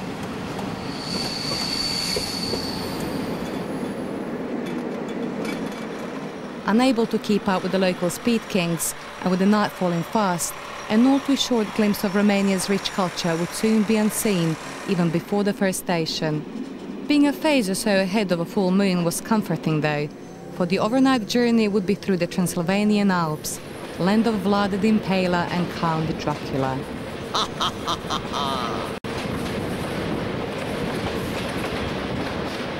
By 3 a.m, 275k of rail joints kept even the worst nightmares away, as beyond the coal mining community of Petroșani, the train continues down the Jiu Valley, a breathtaking route through the Carpathian Mountains, where wild bears still roam. By daybreak, the contrast was extreme, as one of the Yugoslav-built electrics heads for Craiova as we approach Leu. Overnight, a single-track mountainous territory gave way to the Craiova to Bucharest main line across the Danubian plain of Wallachia. Considering many had retired early the previous evening, the train ambling, by breakfast 2/3 of the Train for Life Romanian experience was over. And the ever-changing world was slipping by, viewed from the never-changing equilibrium of the restaurant car. From the same seat we've seen prosperous Germany, but out there, for the townsfolk of Vienna, even a cup of coffee would be a luxury. Romanians regard this as the heartland, which when united with Moldavia created Romania, the name perpetuating the evolution from Roman invaders and indigenous Dacians. Furthermore, Violeta's native tongue is the closest language to classical Latin, and her English is perfect too. But now, as we roll into Carlisle, it was time to say goodbye. Confusingly, CFR Calatori run intercity, express, rapid and accelerat services, or for those with time aplenty, the personal service stops virtually everywhere. So perhaps for Mr. Dorsa, this is the ultimate personal service. She is she? Her sister Dana was waiting whilst Ray Towell and Porter and De Peers stepped down to wish her la verdere. The reunion with terra firma was brief, as the Romanian driver had no intention of tolerating fond farewells.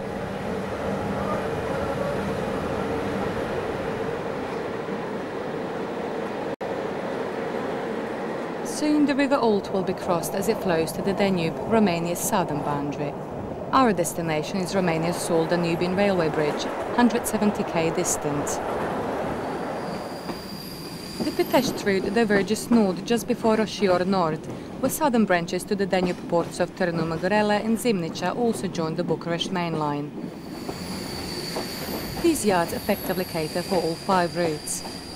The adjacent mainline station serves the outskirts of Roșiori de Vede, the station name and a Breton-style shirt suggesting French influence. Any thoughts of getting off for photos were sadly thwarted, as a CFR official kept the foreigners at bay, although the Virgin men made the best of the passing time. Now that, believe it or not, is a Silver 12-cylinder.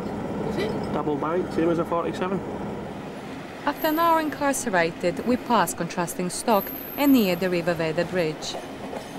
Neil Howard described the delay as the gypsies' warning that the outgoing border was likely to be very busy. But what was the real problem at Cortes? The Romanian railways disappeared under a pile of bureaucracy and they just couldn't dig themselves out. They haven't encountered a train like this. They're completely bogged down with other NATO relief trains and military traffic going in and out of the country. And we came bottom of the pile. That wasn't helped by the fact that the fax announcing our arrival hadn't arrived, so we were something of a surprise to them. We were stuck for a long time because, in part, there is a communication difficulty with this whole project. We don't speak all 11 languages. In fact, we don't speak any of them. And Romanian is very expressive and very complicated. And we were very lucky to be able to get our hands on a very bright and amiable young lady translator who quite simply saved the day.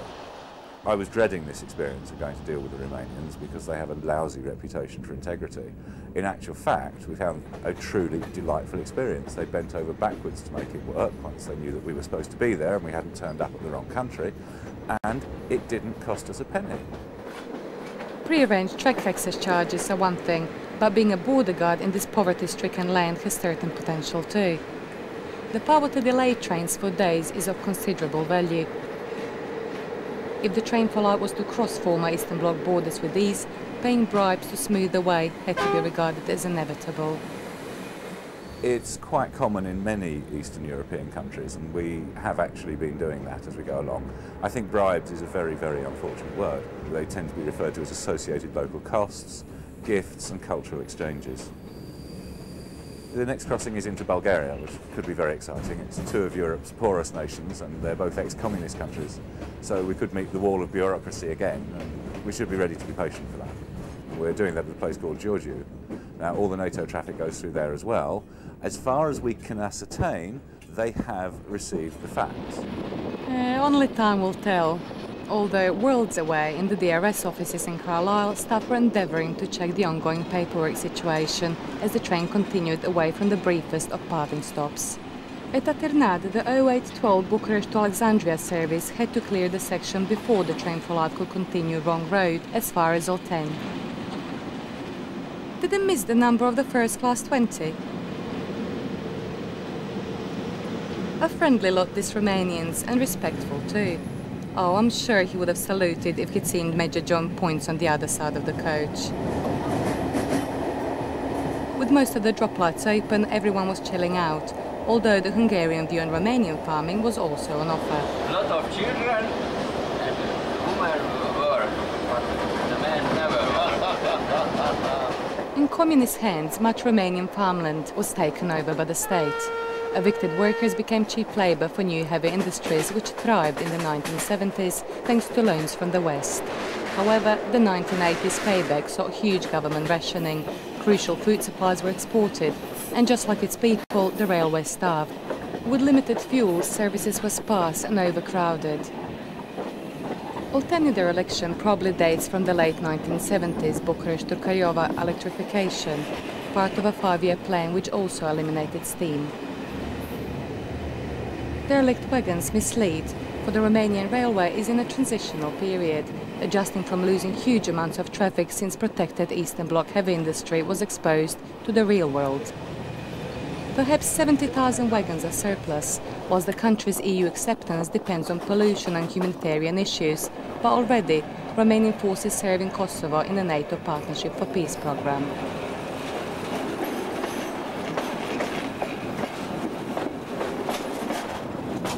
On the approach to Videle, an area known for oil production, the train crosses over to diverge from the Bucharest main line to the Giurgiu branch.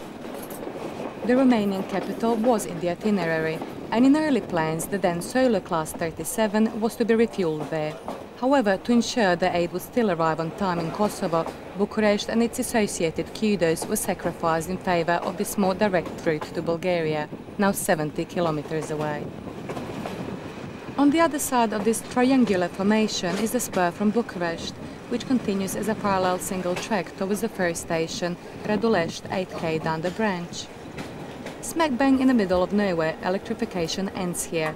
An electroputer Class 62 replacing the Class 40, which had hauled the train all the way from Curtiș, about 570k. Local changes here will soon be history as the branch transforms into one of the Romanian spurs of European Corridor 4, as indeed will ambling round with the locals waiting for clearance to enter the single-track section ahead. Romania's Salzers are on borrowed time too. A Class 60 and 62 life extension plan includes GM power units, whilst others are being sold off across Europe. But what of the train's own cosmopolitan traction? The locomotives have been stunning, as have their support team. Bear in mind that we're doing something quite unprecedented. Not just British locomotives, but British locomotives pulling a revenue train, staffed by British crew and local conductor drivers. It's amazing what you can do when the whole railway community from top to bottom is behind a project. I think if you came to this as perhaps an outsider to the railway community and said, oh, I've had this idea, I'm going to play trains, you would get laughed out of court. But when one railwayman speaks to another, and it's in such a fine humanitarian cause and it's profoundly meaningful for saving life this winter, a great deal can be done. Soon, the locals expressed concern over 901 dragging its brakes, but it was just escaping air. As CFR locals push out 10 bar, but the 20s only accept 7, the rest was leaking away. When this Bulgarian-bound train jumped the queue, the team investigated facilities. Two-wire signal wire. Multi-strand. For them, see the rollover boxes? The frames? Yeah. In the boxes? I did.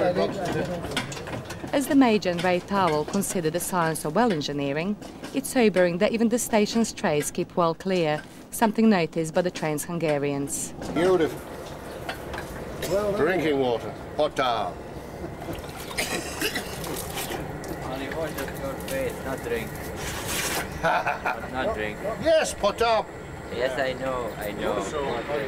After about 70 minutes killing time, Class 62 number 1304 charges away for Giurgiu Nord as we bid farewell to the previous pilot.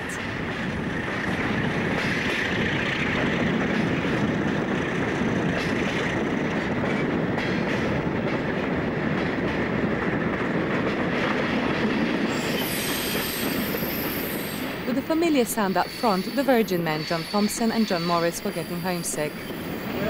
12 was it? That seems enough there. Put blows on it. Oh. Definitely thrust that. Yes. E.g. a metal box and everything. Yeah.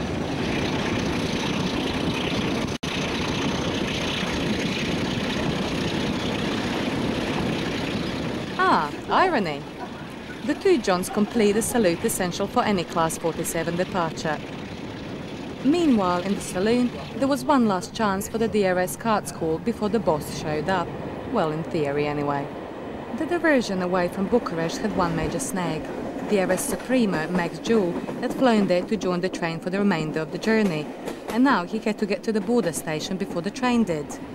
As we glide through Ternevele, Max was racing to cover the 70 kilometers to Giurgiu, where the military were rather over-attentive with this incongruous-looking passenger.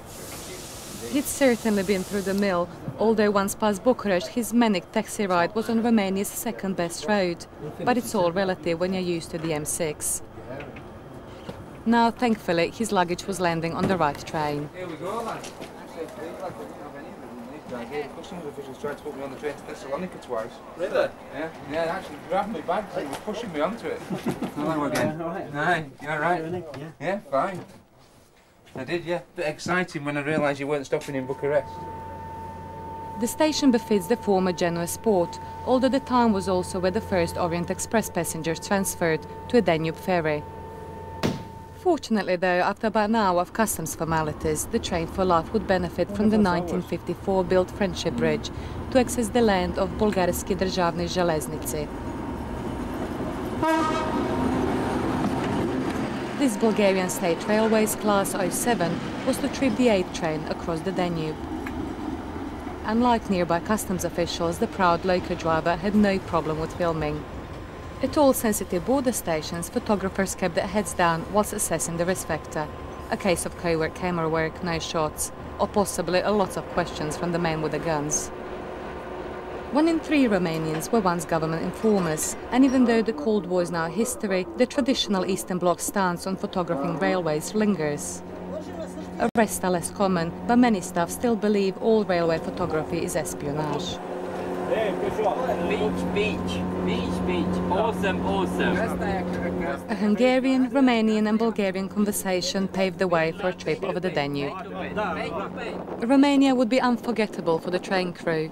In the aftermath of one of the most oppressive communist regimes, about 30% of its population still live in poverty, but thanks to an outspoken Timișoara priest who dared preach the feeling of the nation, the bloody 10-day revolution saw Nicolae Ceausescu face his own firing squad on Christmas Day 1989, a date that gave birth to democracy. Crossing the Danube Bridge, the crew tried to recall that tune. The bridge links the rocky crags of Giurgiu and Russe shortly before the Danube reaches the Black Sea, 2,850 kilometers from its source in Germany's Black Forest. Above is the E70 trunk route from Bucharest, but the river is also a major trade route, although a bit off colour thanks to reckless communist pollution which killed virtually all Black Sea fish. However, things are improving, closure of Giurgiu's notorious chemical plant helping Friendship on this side of the river. The train slips past a symbolic communist-built gateway into Bulgaria.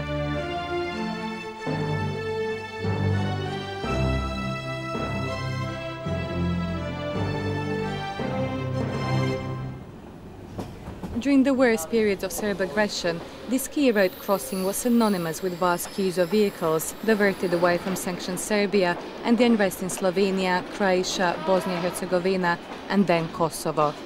It trained for life now nearing customs. Despite the late afternoon arrival, the 23rd would soon be the 24th, as the train's increasingly restless crew waited for the tiresome paperwork and the go-ahead to proceed across Bulgaria. Once again, though, unexpected Class 20 activity prevailed as the locals decided to remarshal the train. A moonlit night in the renowned cultural centre of Russe would have been rather more appealing than this. Clandestine photography in the nearby frontier yards. 07059 begins the shunt, having already tripped the train from Romania. 07s are the regular pilots between Russe and Giurgiu, the BDZ heavyweights well capable of hauling anything the CFR can couple to them.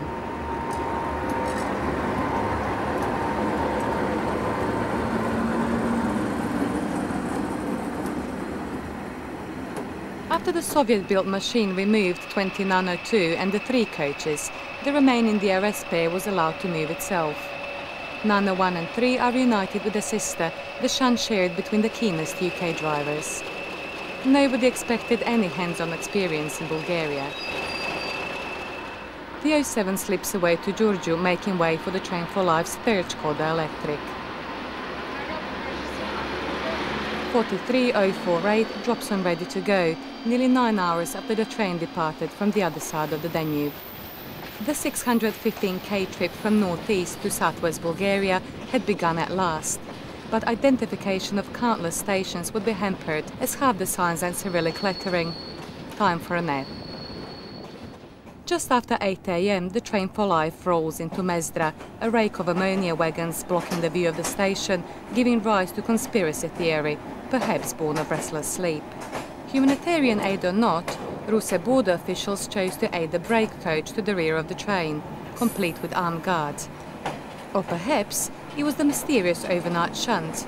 Somehow, 421149, a different Skoda, was now piloting the Train for Life, although it too was to be replaced here by Class 45.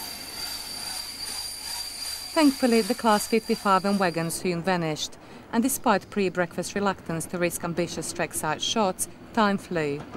A Class 32 arrives from Levista. Mezdra on the Gorna Orahovica to Sofia main line is also the junction for Vidin, which will soon benefit from a new Danube road and rail bridge from Calafat in Romania.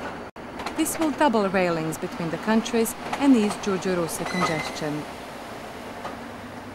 Beyond Mezdra, the Train for Life Dela Bulgarian run passes the first of many Škodas. The route from Russe to Mezdra had been largely single-track, typically in this part of Europe. In fact, only about a quarter of Bulgarian system is double, but 67% is electrified. Limestone hills dominate the Mezdra to Sofia line, which once Vidin's Danubian bridge is complete, will be the core European Corridor 4 route to Greece and Turkey. Massive EU investment is creating a streamlined trans-European rail network known as European corridors. Beyond Germany, Corridor 4 inspired the basic Train for Life route, although the massive investment of doubling this section, including countless new tunnels and route diversions, dates from the mid-1970s, when over 800 km of the BDZ was doubled amidst rampant electrification. The railway company is amongst Europe's oldest. State-owned from its outset in 1888, services began a decade after Russians liberated the Bulgars from 5 centuries of Turk oppression, the birth of an historic bond. Despite fighting World War II with the Germans, the Bulgars defied Hitler's orders to attack Russia, choosing neutrality instead. Soviet troops entered Bulgaria unopposed, and the Republic was born. This is Zverina. Under communism, many places of worship became museums for the national good, whilst the government promoted atheism. Standard Eastern Bloc policies included mass industrialization and creation of efficient state-run farms, but private plots could be tilled in spare time, and partly thanks to incentives for workers, Bulgaria prospered by Eastern Bloc standards.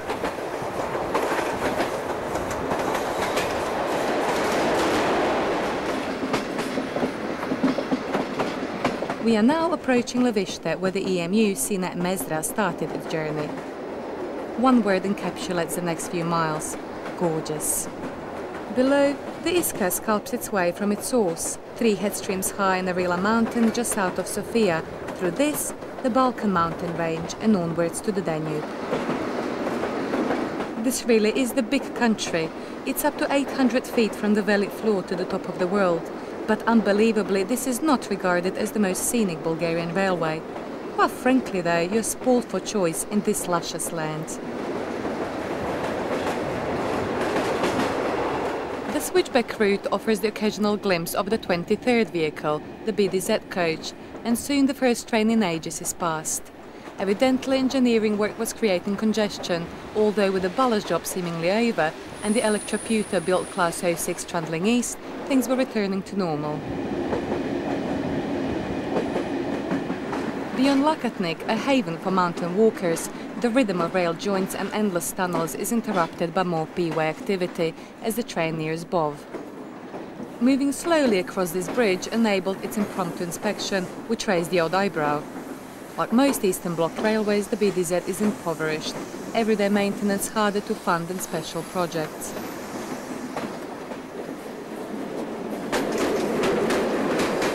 Class 44, the standard Bulgar passenger loco, holds the late-running 0740 Sofia to Pleven service. A case of you are lucky, we dream of only being an hour late. But now a new theory had evolved. The hour lost changing brakes in Budapest meant a less urgent K48 train was mistaken for the Train for Life. It then effectively hijacked the dedicated express pathway beyond Kurtish, our train condemned to ambling.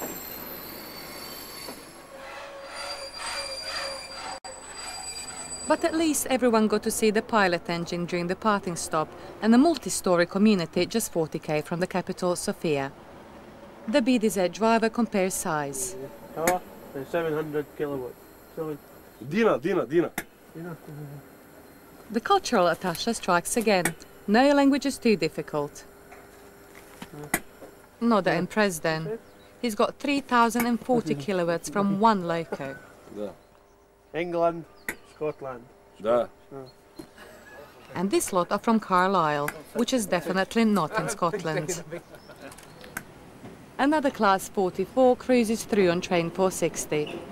The 2204 Thessaloniki to Budapest Keleti is a temporary service created in August to avoid Serbia's devastated railways. Behind the two lead BDZ coaches for Russe is a single Greek one and MEFB, which starred the main formation for Budapest. The next three are probably on charter, one Slovak, the next Czech and the Polish one. The excitable Poles are well known for Aegean camping coach holidays.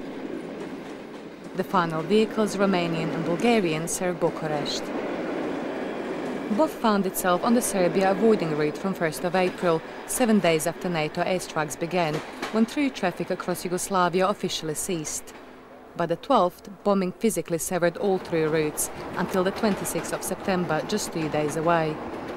The reopening of Grdelice Bridge south of Niš would once again allow north-south rail moves across Serbia. However, with Slobodan Milosevic still in power, any attempt to deliver aid across Serbia would be foolhardy. All Kosovo-bound aid had to arrive via Albania or Macedonia. The only way the Train for Life could reach Kosovo was via the massive detour through 4 additional countries. Pivotal to the route was Russe's Friendship Bridge, which brought the team to Sofia. The normal peacetime route would have been due south from Budapest. After the previous pilot 45-1609 scuttled away, 44-1428 dutifully arrives at Elianci in the northern suburbs of the Bulgar capital. Beneath the Škoda plate, another denotes allocation to Podvena in Cyrillic lettering. We're supposed to have a grown-up to tell them something about the pipes, aren't we? Yeah. Otherwise the end of the world happens or the wheels fall off. Well, this time last week, the train's epic voyage from Derbyshire was suffering a communication breakdown, solved when the lost Codner Park Junction ground train Key arrived by taxi from Toten. But here, local railway liaison is even more tricky, as Russian is the second language, and to a Bulgar a nod means no and a shake means yes. However, John Thompson was doing a sterling job supervising coupling. Yeah. 9 bar, yeah. David. Yes. Yes. Yes. Nods and shakes considered, it's probably just as well that the British crew wouldn't ask if they wanted to take the direct route to Belgrade. With the DRS manufactured link now standard fixture, John couldn't resist a look inside the BDZ 25 kV Škoda. Yeah. How slow down the celery? People train. Yes. People. Freight train, passenger train. On UK loco, switch. Good freight, passenger, and goes up. Or yeah. That's the brake. That's the brake timing switch. It's recorder, speed, record. With the train formation complete and at its longest ever, Major Points gets a quick shot. Well, once the stray dog gets out of the way. Possibly 100,000 of them roam the city, pegs becoming alarmingly territorial at night, the existence a side effect of recent social changes. After just over an hour, the train restarts for the Greek frontier at 12:32. Ahead is the main line into Sofia, but as the driver brakes to diverge west, the speed dives as the train heads for uncharted territory, the cameraman soon realizing he should have brought lunch too.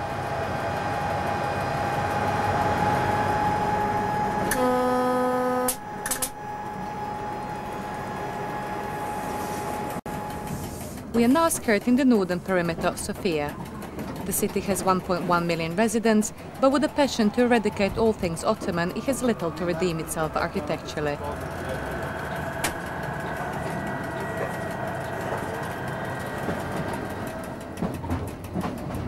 At Voloyak, another Class 44 091 awaits its next duty. Ahead is a multiple junction, 3 electrified routes diverge. Left to Bankia, ahead for Pernik or Blagoevgrad, and right for Yugoslavia. That line was electrified to Dragoman in August 1997, but beyond Anish and Belgrade. The Train for Life took the middle route, which heads south to eventually join the Sofia to Blagoevgrad main line, although this route is a little down that hill. Post-1989, traffic losses have resulted in tightening purse strings. The BDZ had thrived under communism, with 950k plus of new routes and pro-freight modernisation. From 1949, the Council for Mutual Economic Assistance, Comecon, coordinated Eastern Bloc trade, the Soviet Union securing markets for manufactured goods while supplying raw materials at low prices. But Mikhail Gorbachev perceived that the Soviet economy was being drained by his Eastern Bloc comrades and the escalating cost of Cold War armament. Addressing these problems could bring improved domestic living standards at home and widespread reform.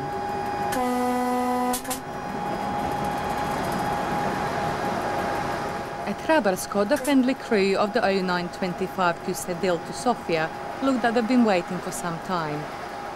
In fact, the Radomir Kustendil Jushevo branch may be extended into Macedonia as part of an Adriatic to Black Sea link, the other end being the train ferry from Varna to Novorossiysk in Russia.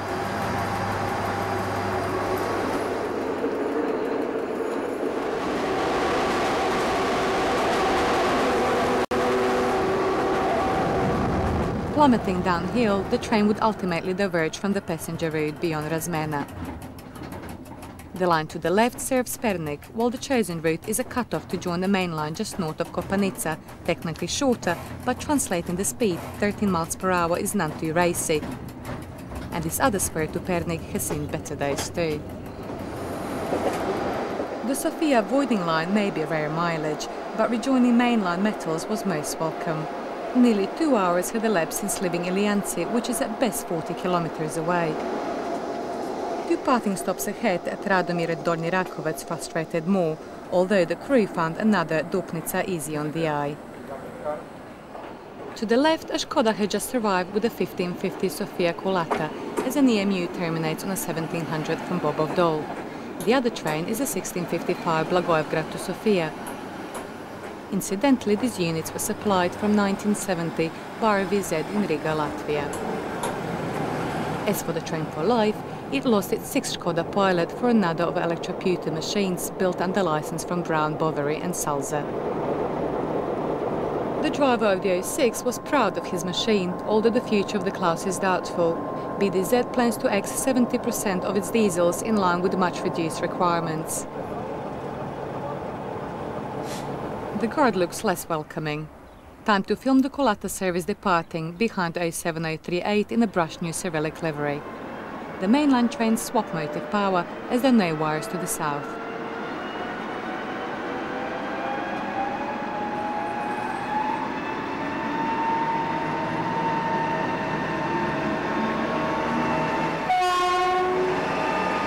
The best known examples of this type are probably Germany's Class 232s. Sadly, with long single-track sections ahead, the train for life would have to wait, a few US dollars coming in handy when waiting for the road. For the train for life. Cheers. By departure time, the sky resembled Dupnica's nicotine-stained river. The tobacco industry is massive here. 6 Bulgarian locos hold the train for life. The archaic but charming practice of crews having dedicated engines is alive and well, albeit time-wasting. But at least this one was justified. The Bobov Dol branch diverges. Diesel haulage between Dupnica and Kolata on a Greek frontier was already threatened. By mid-2001, the entire 131k route was expected to be electrified, although in the late 50s the World War I built Struma Valley line was still narrow gauge. To the east are the Rila Mountains, home for Soviet missiles during the Cold War. The sun sets over the Uzgovska range in Macedonia as the onboard Hungarians continue to prepare the Last Supper as we enter Blagoevgrad, named after the founder of Bulgarian Marxism.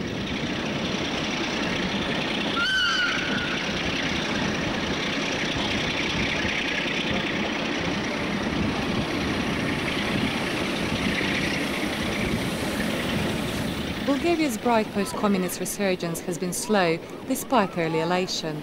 The day after the Berlin Wall fell, an internal Communist Party coup ousted the corrupt Bulgar leader.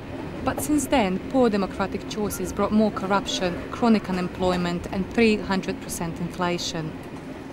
As for the Train for Life team, the immediate future was indifferent too. All catering would be lost on arrival at Thessaloniki. However, in theory, there was no problem, as optimists believed that by noon the train would be in Kosovo. Another day had turned to night, but for some it would be a very long one. Leaving Bulgaria, no problem, but entering Greece wasn't so easy. 07:30, Saturday the 25th of September 1999. A bedraggled and bewildered Train for Life team watch as a Greek big MLW, having just arrived from the Bulgar-Greek frontier and only traversed about 15 kilometers, remarshals the train at Strimon in order to head west. This complicated shunt would reverse the formation, whilst once again splitting the Class 20s to redistribute the weight. Strimon in the Krkinje basin is named after the nearby river, actually a continuation of the Struma, its flow to Aegean Dam just west of here to form Lake Krkinje.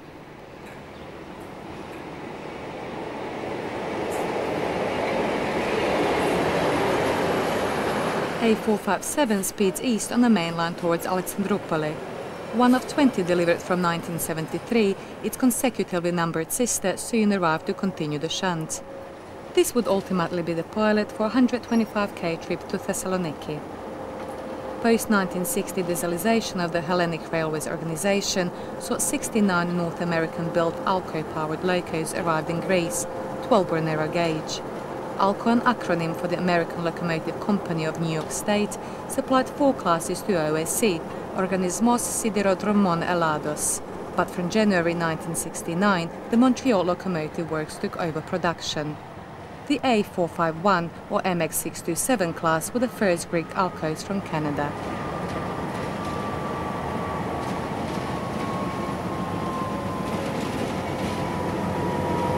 (2092) was once again tucked inside the pilot, whilst the other locos would travel betwixt the coaches and wagons, the only vehicles not shunted during the 80-minute stay. This is home for the border pilot, the Greek loco always working into Bulgaria. The little used cross-border link, 2 passenger trains each way daily, originated as a World War I 600mm gauge line, the track bed being reborn from 1965. A pair of MAN and Hellenic shipyards built Class 701s depart towards Drama as the shunter prepares to couple up an OSC brake van. The latest Train for Life edition would bring up the rear to complete the new formation. But as the crew discovered last night, Drama isn't just a town hereabouts. Upon arrival at Kulata, the crew tried to guess the delay. One cynic predicted 5 hours, but even he proved to be an optimist. 8 hours 37 minutes elapsed before the journey to here began.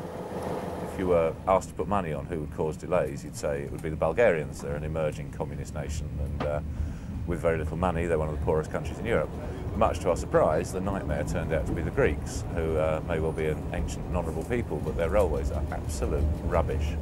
We fell into a very, very deep black hole. We could get hold of absolutely nobody to speak to. There were no locomotives, there were no drivers. Then there were plenty of them, but none of them could work for us, and no one could tell us what was going to happen. And as a result, we spent a whole night on the Greek border, in the middle of nowhere, and we're going to be 24 hours late, or later than planned, into Kosovo. As far as I'm concerned, the sooner we get out of this wretched country, the better. At Vironia, 2 of the more adventurous British drivers were looking around the MLW cab, comparing notes on the trip from Strimon. Because there's no DSD, is there? No, there's no pedal or anything. Just the vigilance. You never touched that yet, have you? No. A sober review. 3 devotees call themselves alcoholics.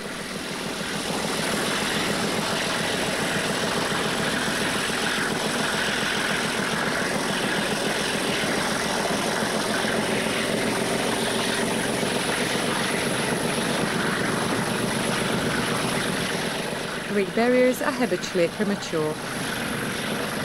Nana 2 bucks about as a Canadian-built pilot confronts foothills formed by the convergence of 2 mountain ranges. To the north, Mount Krkinje forms frontiers with Bulgaria, then the former Yugoslav Republic of Macedonia. The railway shadows the borders at a distance of about 10k as far as Doirani. Incidentally, despite the Alco invasion, Greek steam never officially ended, it's just confined to specials. OSC retained considerable but largely inactive steam assets. Strimon is barely above sea level, but west of Rhodopoli the line ascends to nearly 300 meters near Mures. The whole 200-kilometer journey across Greece was followed thanks to the Quail Map Company. At last, a decent railway map.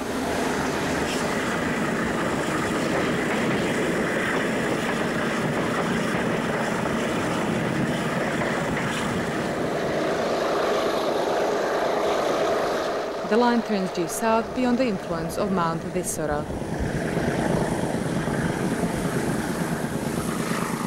10 minutes beyond Rodopoli, ex-Yugoslav lands are now just over the Miskok Mountains, but A458 is boiling up. The class generally enjoys excellent reliability, but the way things were going, soon there would be no water to cool down the 2,700 horses. The DRS vultures wait. Safety, gloves, and in this one, driver's key. If it fails, we will be there. The Carlisle men often rescue Virgin West Coast trains, but this was potentially a Thunderbird duty to savour.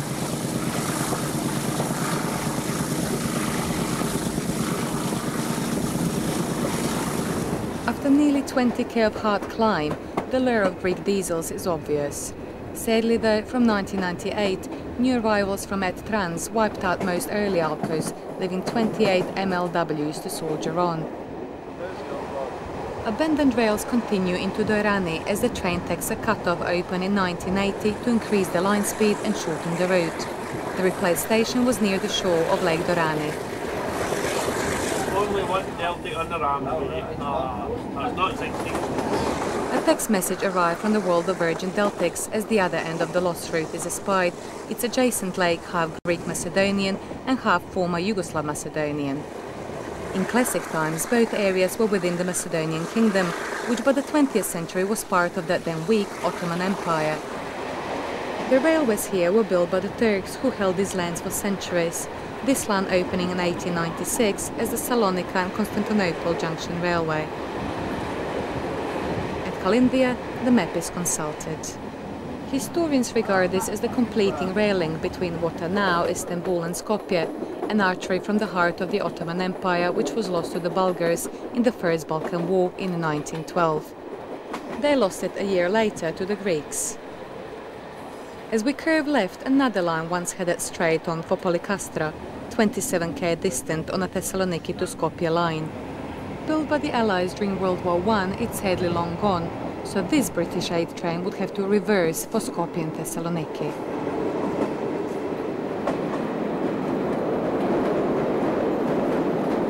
After near Philadelphia, the Gallikos is crossed.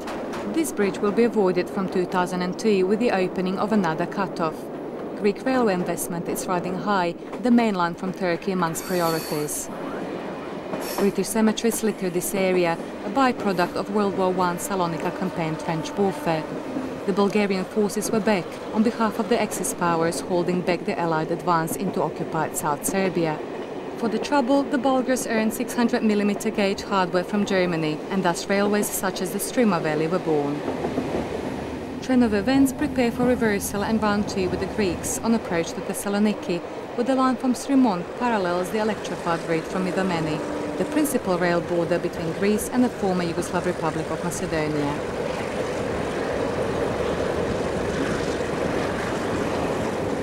Despite these scenes, the second city of Greece is an ancient history haven. Not that the Train for Life team was to see any, for soon they would be heading north on this parallel line. Now one of the best railways in Greece, it was electrified as a precursor to the main line from here to Athens, an indication of the once heavy freight traffic from this busy Aegean port to what was Yugoslavia, which is now not too far away. It's nearly but not quite the end of the road for us. It is, sadly, the end of the road for the Hungarian team who have been looking after us. I'm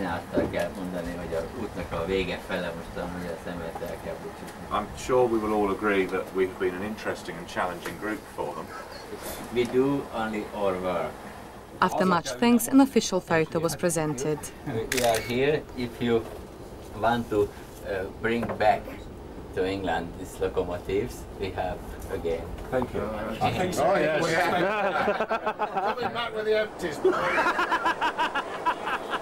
On arrival, the pilot quickly scuttled away to reveal this remarkable lineup, not least one of the stylish Italian-built single-car units.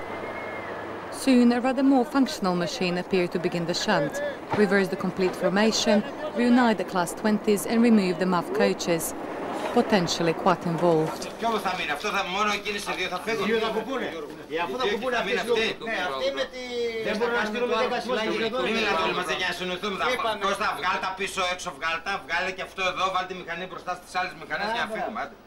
I'm glad we've got that sorted then.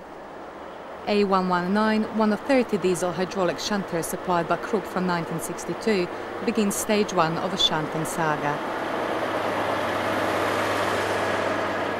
The Mediterranean sun highlights the page beneath the top's number, suggesting lost heritage.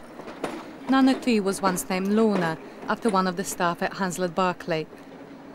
For the record, Nancy and Alison also made the trip and would soon be reunited with their sister, one of the stages of a Krypton Factor-style challenge. Time out, lads.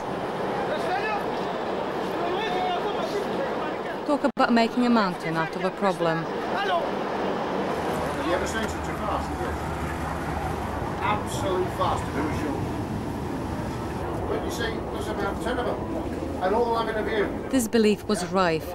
This was a job for international rescue.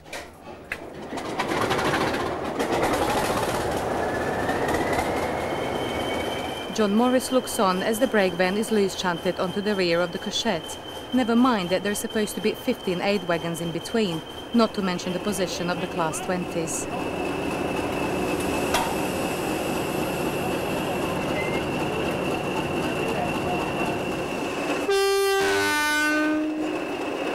Eventually, UK Power propelled the couchette and brake van south, an unexpected bonus for the Scot, who hadn't anticipated writing Greece in his book of driving turns, or indeed passing the aid wagons being propelled onto the brake van he's just dropped off.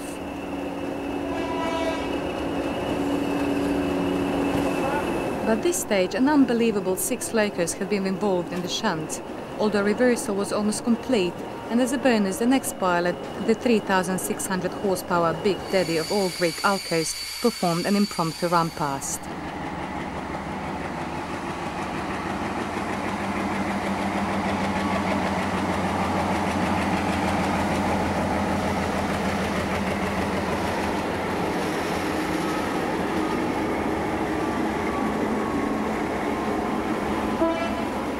The Train for Life could have looked like this had it journeyed without the DRS donation and travelling team.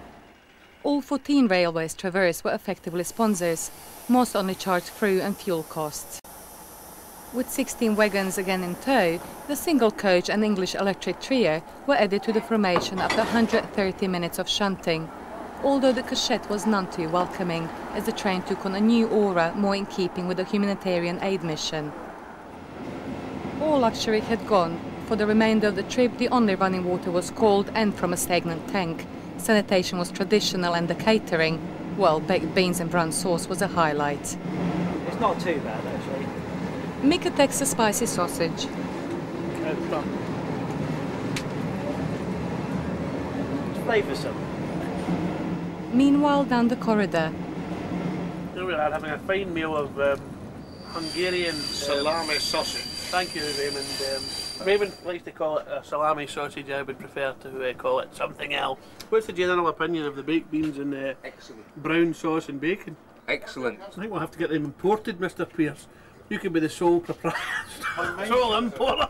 The Hercules flight back over 5 hours could well be interesting. Ooh.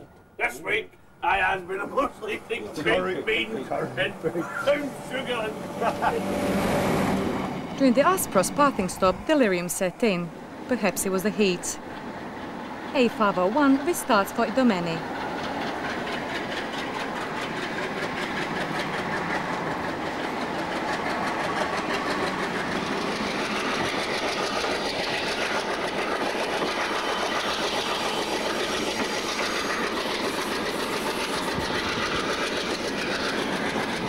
From 1989, electrification of this 76k route from Thessaloniki to Idomeni embraced track renewal and realignment, but relations to the north curdled between conception and completion 8 years later. Consequently, OSC's first electrics, 6 Eurosprinter style locos ordered for Thessaloniki Skopje services were yet to work beyond Idomeni.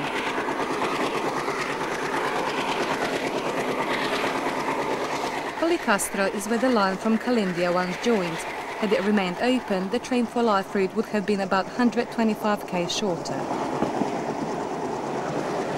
Soon the Axios River is bridged. Better known by the Yugoslav name the Vardar, its valley will be traced all the way to Skopje. The railway, another built by the Turks, linked today's Thessaloniki and Skopje in 1873 and Mitrovica the following year. Operation was by Turkish Oriental Railway until 1920, despite Turk eviction 7 years earlier, something that began 55 years of near-perpetual Greek conflicts. These defences date from World War II, when unsuccessful invasion by Italians through Albania preceded German occupation. Later troubles resulted from a rise of Greek communism and America's determination that Greece should remain democratic.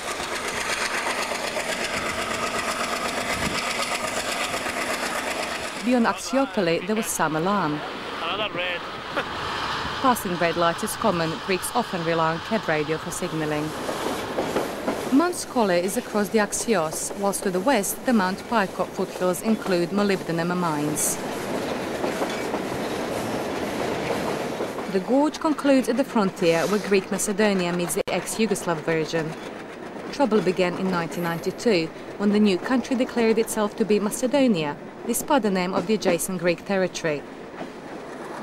Greeks regard Macedonia as the land of Alexander the Great, a Greek-speaking king, accusing the Slavs of trying to usurp the cultural legacy, something reinforced by them hijacking this ancient sun motif used here by the Greeks as a centerpiece for the new country's flag. At Idomeni, the baby Alco border pilot stands silent as the Train for Life's third MLW returns south. Greece proposed Vardar Macedonia, or Skopje Macedonia as alternative names for its neighbour, easy mediation resulting in the present clumsy title from 1993. However, the Greeks were still unhappy, this route suffering when they initiated the trade blockade, which lasted for 2 years, until the new country agreed to change its flag.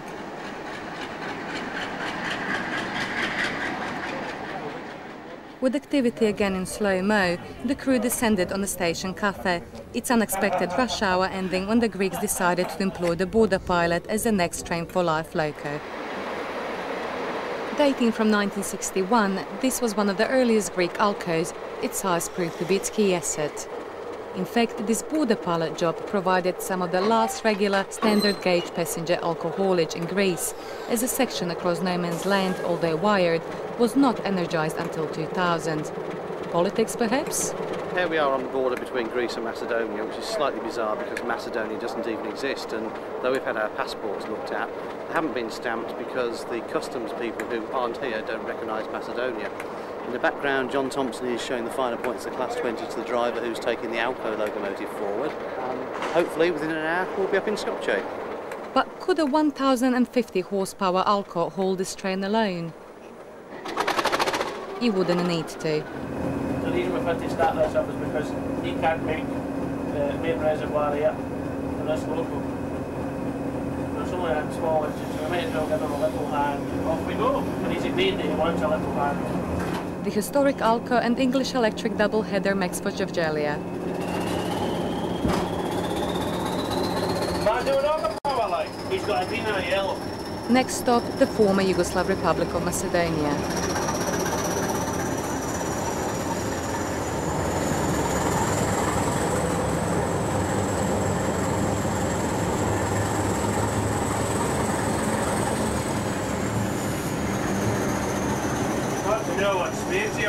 I agree with yellow, so it's probably the point, 25 miles an hour.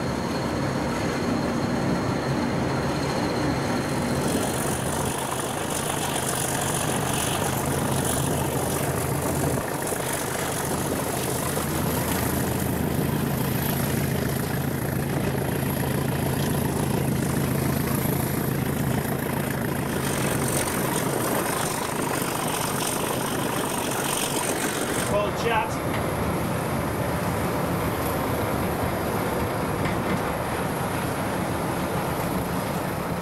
There you go, a Thessalonica man and a Carlisle man. He's just cheered me with his glass. Really? Glass of lager?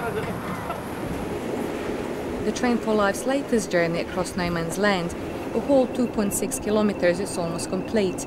The border town of Javgelia preceded by an almost dry river. Entering country number 11, Mark Shield swaps seats with his Virgin Trains compatriot.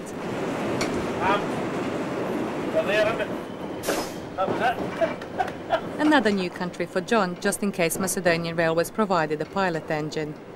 One of MZ's 4 EMUs built in Latvia awaits departure with a local service to Skopje, one of only 2 a day, although international trains between Thessaloniki and Skopje double the service through here. The EMU confirms that even here the wires are live, so this Greek diesel pilot duty could cease with improving neighbourly relations. Soon the Train for Life crew received their final passport stamp, then waited for customs clearance and synchronised their watches. The train had just returned to Central European time. It departed Idomeni at 17:08, but reached Georgia at 16:14. The station exterior is less impressive, although there's a nice children's playground opposite. This Class 61 was one of 50 supplied as post-World War I reparations to Serbia by the defeated Axis powers. Once known as South Serbia, 2/3 of this nation's 2.1 million population are Macedonian Slavs, who bear no relation to the Greek-speaking Macedonians of ancient times. Today's language is closest to Bulgarian. The cameraman only sorry he didn't know how to say thank you for the unprompted party trick and run past.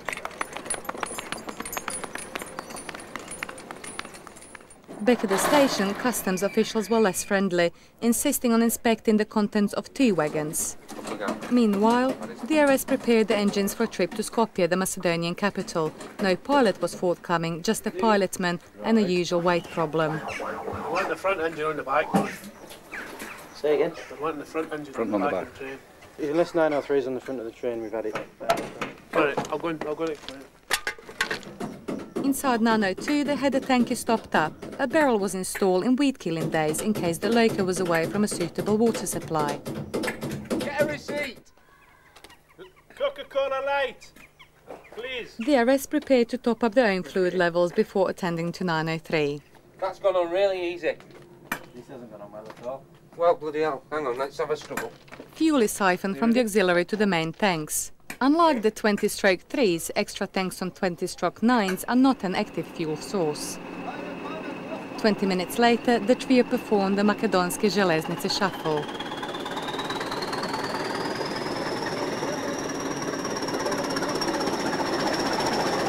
Plus 20s are very versatile. With 3 engines and multiple, any combination can be driven from any cab, even if the driver's loco is actually switched off. However, the enforced double-header had to include lead loco 903, as it was the only engine fully fuelled in Budapest.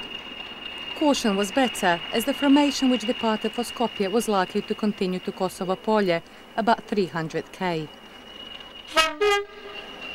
902 trundled south to comply with weight restrictions and potentially act as a banker, but a new pipework drama also awaited the DRS team. Continentals had often tried to use just one pipe instead of the British twin-pipe system, but the Macedonians wanted to run 902 as a swinger, coupled but with no through braking from the lead duo at all. Suffice to say, DRS were horrified, so the whole train was through-piped on departure in 1914.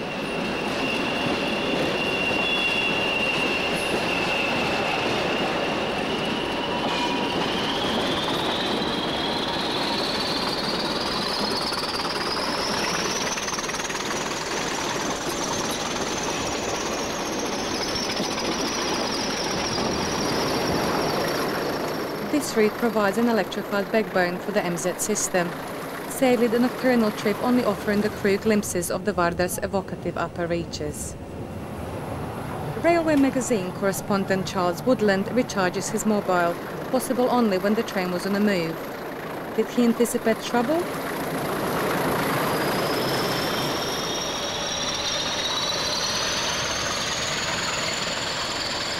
Deep limestone gorges and sparse settlements give way to the largest community on the route.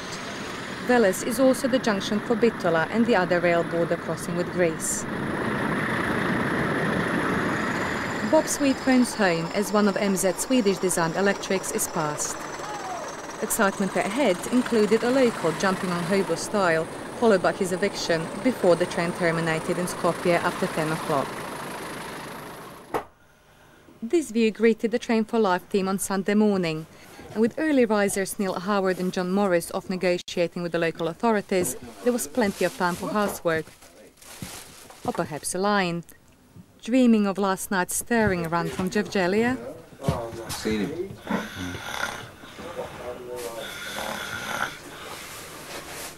There was a lot of action verbally last night. We came up under our own path through the mountains, which was absolutely beautiful. Again in darkness, which is a bit unfortunate, but it was a full moon and it looked really impressive.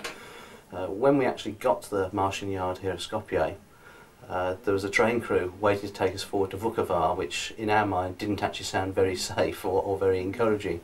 But the overnight sanctuary became a prison as the pre-arranged agreement with Macedonian Railways melted away as the temperature soared. John? What's more, with no welcome in the control tower, just 2 bottles of drinking water and no sanitation on the train, the OK to go came as a great relief just after 11 a.m.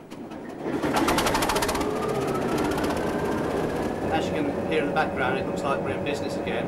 It's been a very difficult 18 hours or so because we've come across the Macedonian border and they've basically attempted to hold us to ransom for a very, very large amount of Deutschmarks for crossing their country. We've now been through some quite detailed negotiations. As you can hear, we're on the move again, so let's see what happens. In the bunker, John Thompson was still buzzing from the drive up front the previous evening. So we had 2 Macedonian drivers on the through plate who couldn't speak a word of English, not a word, but Neil McNicholas was here as well, who could speak a bit of German, and they were communicating broken German to him. But before we left, we understood from each other. They understood I was a driver, I understood they were drivers, and we explained the controls and how to stop the train in emergency, and we communicated with hand signals and pointing to the speedo, and we had a superb run up through Macedonia. It was as smooth a trip as I've ever had. However, the delays were taking their toll and the aid delivery still seemed all too far away. I think it's quite sad actually. I think we've come all the way across Europe with the greatest of cooperation. Although at the border points, it's a very unusual train, it's never been done before, so people are interested, people will suppose want to double check everything before they let us go, but I think it's sad that we've came within 18 miles of the Kosovo border and we've been here for 15 hours and without any real sign of moving yet. 20 minutes after startup, all was quiet. The ransom remained at 17,000 Deutschmarks, about £5,000, or the equivalent in gold. Meanwhile, the 6 British wagons were detached as collateral, but as each wagon was valued at £80,000 plus, it was time to bring in the heavyweights: the British Embassy, NATO, the Home Secretary and friends across Britain. This has happened before with other convoys going in through Skopje and through the Macedonian border. However, they are demanding money with menaces. For I understand that some of the train staff was actually threatened by some of the Macedonians. Of course, you've got to remember that some of the Macedonians are also Serbian as well. All this aid, of course, is going to the Kosovan Albanians. And we're dealing with very poor countries, populations who are Serb, Albanian. And the war, of course, has created tremendous differences between two groups of people. Which is sad, because we would help all people who are suffering what has been happening in the refugee crisis within Kosovo itself. But yes, this issue is, of course, very infuriating, and I'm worried about the staff, because if they have never been in this situation before, it can be quite intimidating. It would be a night of troubled sleep.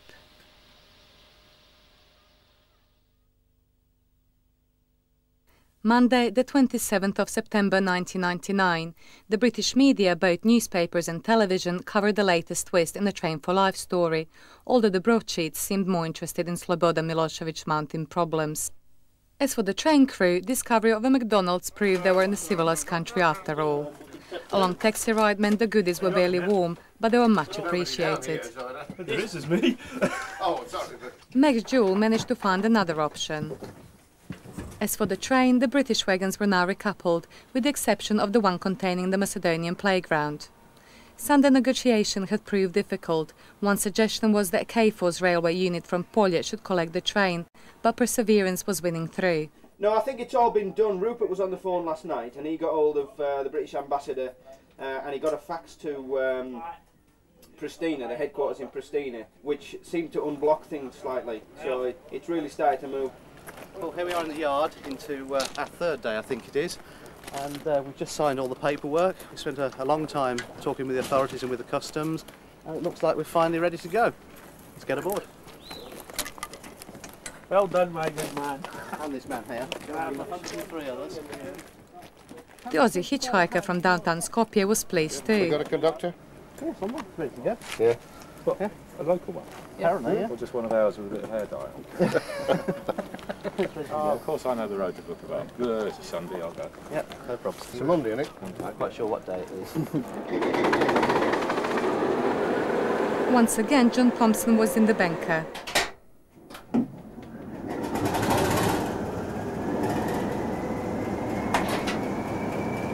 Hopefully this time we're starting up for a reason.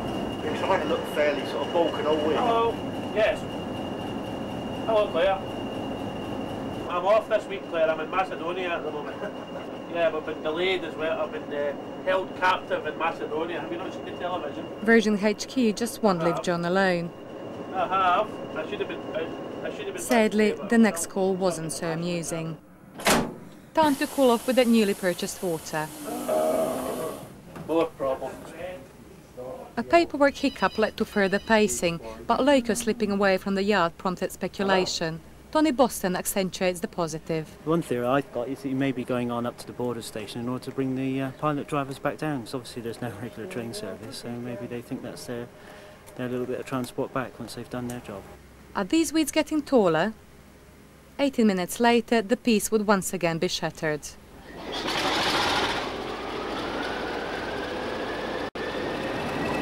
So that's what Macedonian pilotmen look like. Their appearance a good sign. You'd better eat your lunch quick, Mark. It's time to drive to Kosovo. The paperwork problems were apparently resolved, but after 3 full starts in 2 days, nobody was counting their chickens.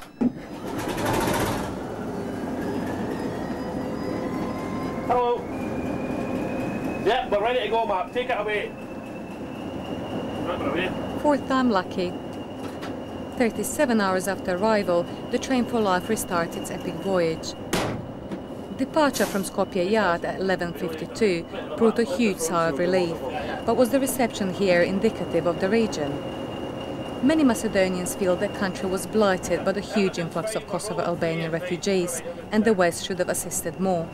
A view held by the control tower staff, perhaps? For the few Brits who dared enter, the squalor was an experience best forgotten. In fact, Macedonia was best forgotten, although it was impossible to look forward to entering Kosovo. The Javgelia route diverges south. Although the Train for Life didn't use this spur, it arrived from Javgelia at the other end of the yard after a mystery tour of Skopje. John Thompson sends another message as the train navigates an anti-clockwise course around Skopje. High-level intervention ensured the Macedonian extortion was sidestepped, but a king's ransom would have to be paid to mobile phone companies. The principal negotiation phone ran up a bill for nearly £300 in just 36 hours. Macedonian Electrics, then this rare Soviet-built Class 667, one of a pay supply to Yugoslav railways in 1981, passed almost unnoticed as the crew mentally prepared themselves for Kosovo.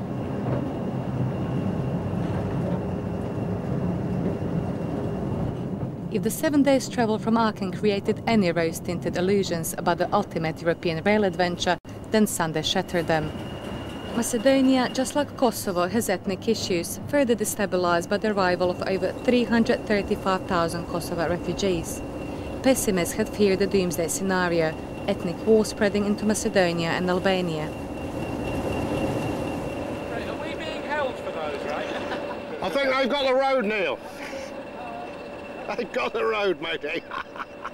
This man had no trouble with the train, as long as it didn't disturb his herd.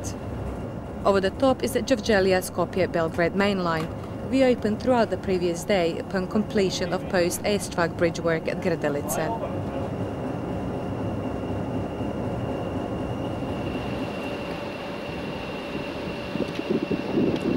Hello. The friendly shepherd was escorting goats along a mainline spur.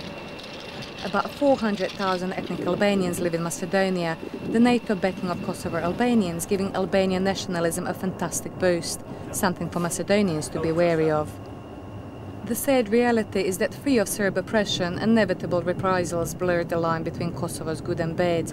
But being from multicultural Britain, the team's only hope was that the aid should benefit the most deserving. Mika says the lead locos.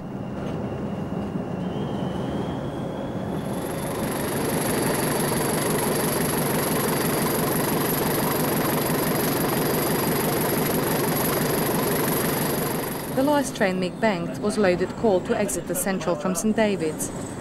The route to the right is for downtown Skopje. The capital's key geographic position ensured that it became a vital transport and administration centre during the Kosovo crisis, but here too there is much poverty. Greek sanctions delayed international recognition, whilst Yugoslav unrest curtails more trade. Brace yourself to be stoned. Thankfully though, not everyone here is hostile. We curve north for Volkovo station in Kosovo, where Serb rule began in 1913, just as it did here. However, from 1945, Belgrade transformed South Serbia into the Yugoslav Republic of Macedonia. A manufactured Macedonian identity included an official language and religion to undermine Bulgarian claim to this region. Macedonia's peaceful independence from Yugoslavia was aided by the belief that its people are Macedonian rather than Serb. Kosovo was not so lucky. NATO had to pick up the pieces after Belgrade flexed its muscles to protect Serb interests.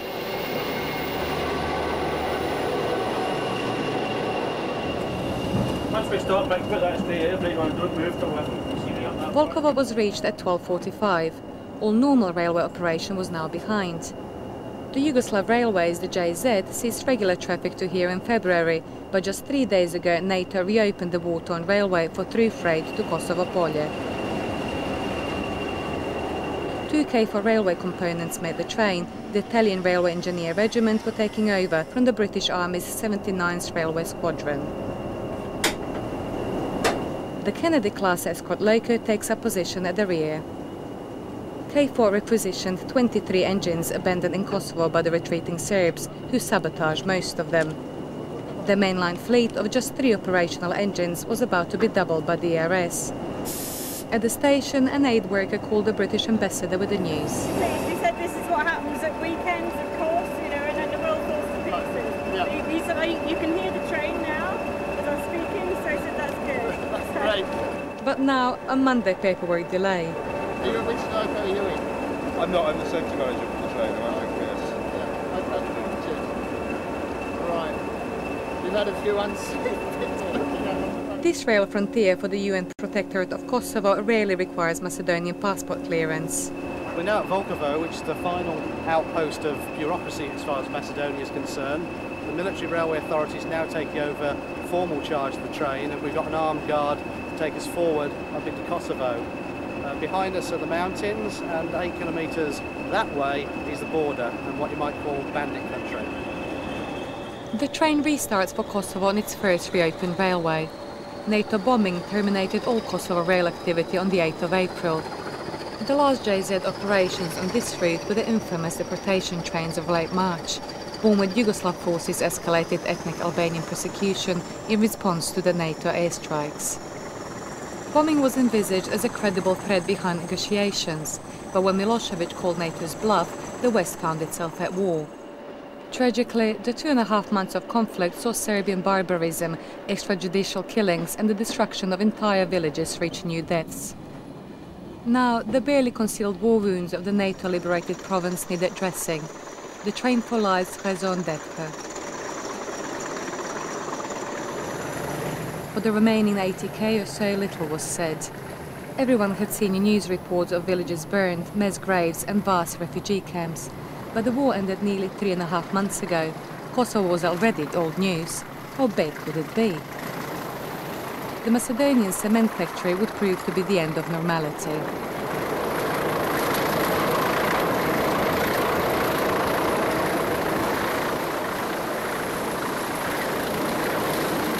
The Shar Mountains in Albania are to the west as the train storms up the Lepenec Valley, which the railway shares with the main road from Skopje. Behind are the Black Mountains. This natural route through the mountains has a long history of conflict, and more recently refugee camps and congestion. KFOR vehicles are not delayed at the upcoming bloodshed border point, but north of Skopje commercial vehicles had to endure 3 staging points, often losing a week before entering Kosovo. John Morris looks for the now abandoned refugee camp just before the border, where traffic is not too bad today. But this was the expressway to enter Kosovo. A veritable two-tone symphony celebrated crossing the border at 1417.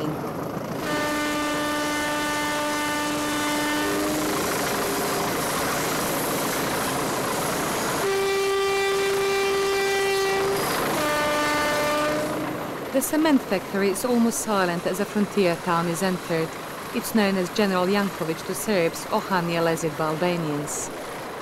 Kosovan Albanians used the railway south from here as a mine-free footpath to the refugee camps just inside Macedonia.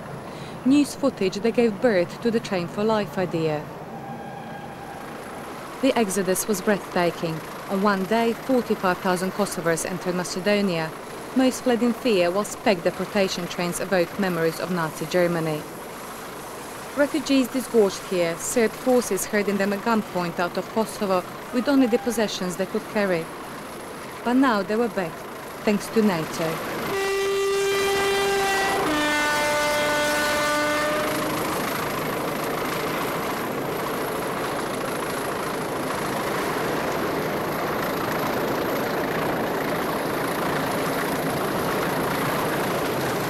The Kačanek Gorge is a dramatic introduction to Kosovo, driver John Thompson relishing every moment. This deep cleft in a limestone terrain was bridged by Yugoslav communists upgrading the ancient mountain road. Previously, the first modern transport to conquer this valley was thanks to the determined Turkish railway engineers pushing on from what is now Skopje to Mitrovica.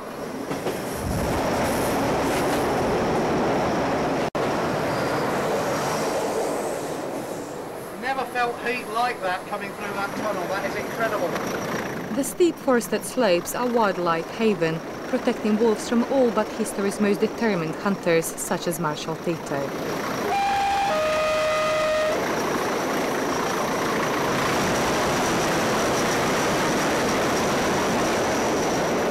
The Acropolis from Athens to München was the route's premier service into the 90s, but Class 20s were staking a claim for its most historic train. Files on a humanitarian aid distribution were temporarily abandoned in favour of 2901's cab, as the charity representative enjoyed the perks of her job.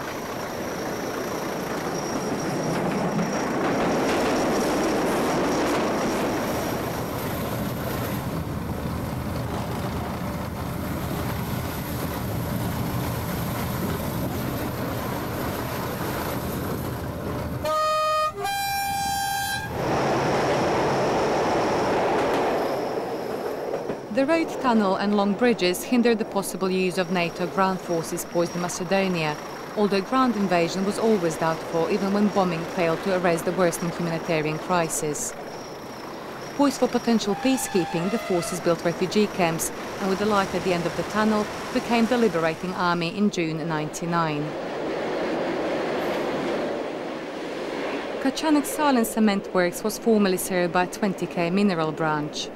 Fed by aerial railways from Ostrovica, it ran along the Lepenec Valley to the left, behind the town. KFOR attempts to restart industry were hampered by a decade of systematic replacement of Albanians in authority. Now the pre-war managers were gone. Fear of Albanian revenge saw Serb residents flee in another twist of Kosovo's ethnicity. In one of history's most remarkable refugee reversals, 500,000 Kosovo Albanians returned home in the first 3 weeks. The Train for Life embraced as another symbol of NATO liberation.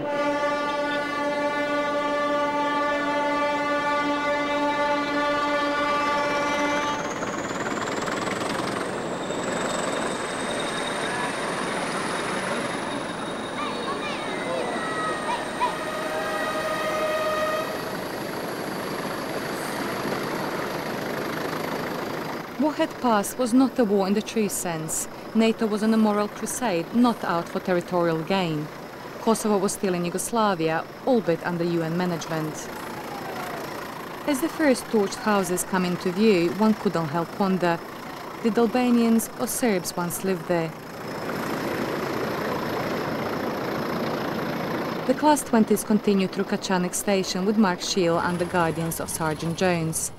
Misleadingly, the station exudes normality, for passenger operations are years away. The priority was the winterization plan. KFOR aimed to make at least one room habitable in every Kosovo house before winter set in, and logistically, the DRS locals were pivotal to the scheme. This community of about 10,000 Kosovars was industrialized under Tito. Its name, derived from Kačanlar, means fugitives. Bandits fresh from a raid on Oakwood, now Skopje, hid in the gorge until caught and massacred by Ottoman troops. Kačanik was also where the constitution for an independent Kosovo was promulgated in 1994 and was at the heart of the recent guerrilla action. Bitter fighting in the hills led to Serb reprisals and several mass Albanian graves in this valley, as well as a Kosovo Liberation Army cemetery.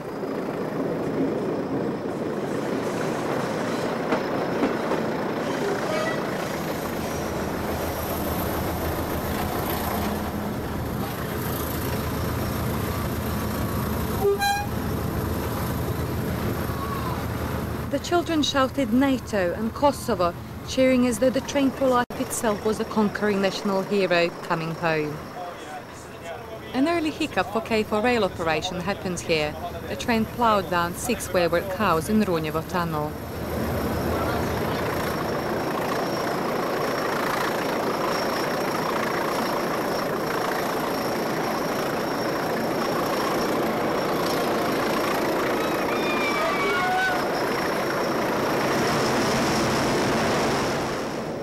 Once bombing ceased, the restoration of this rail link from Skopje was essential for bringing in humanitarian and peacekeeping supplies.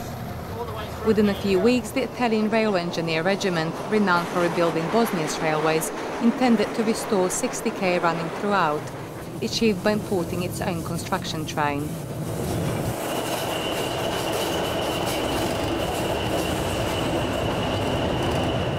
When originally opened, this railway helped relocate Kosovo's commercial centre from Prizren to Pristina, despite its extension into Western Europe being sidelined by the 1878 Austrian occupation of Bosnia.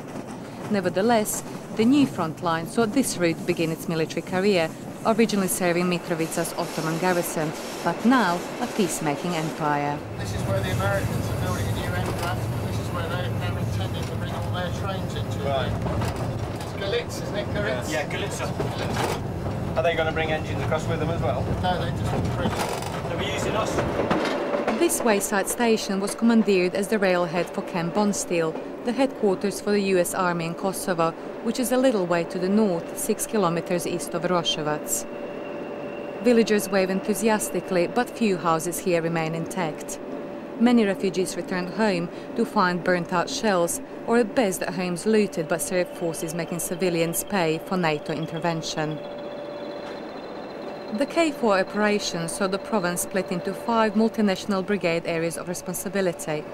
The southwest sector is under the US Task Force Falcon, its nearby HQ being the largest single project undertaken by the US military since Vietnam. Just like the facilities here, Bonsteel was nearing completion at the time. It would house around 4,500 personnel. Beyond the P-West Lake, the train continues across the central Kosovo plain, where small settlements are dotted between the maize fields. But these odd houses were not destroyed at random. Was this pre-war, wartime or post-war destruction? The KFOR presence protecting the neighbouring Serb Orthodox Church from looting is perhaps all the answer needed. The 50,000 KFOR troops thought they were here to save Albanians, but they're merely arbiters in a province of huge ethnic intolerance.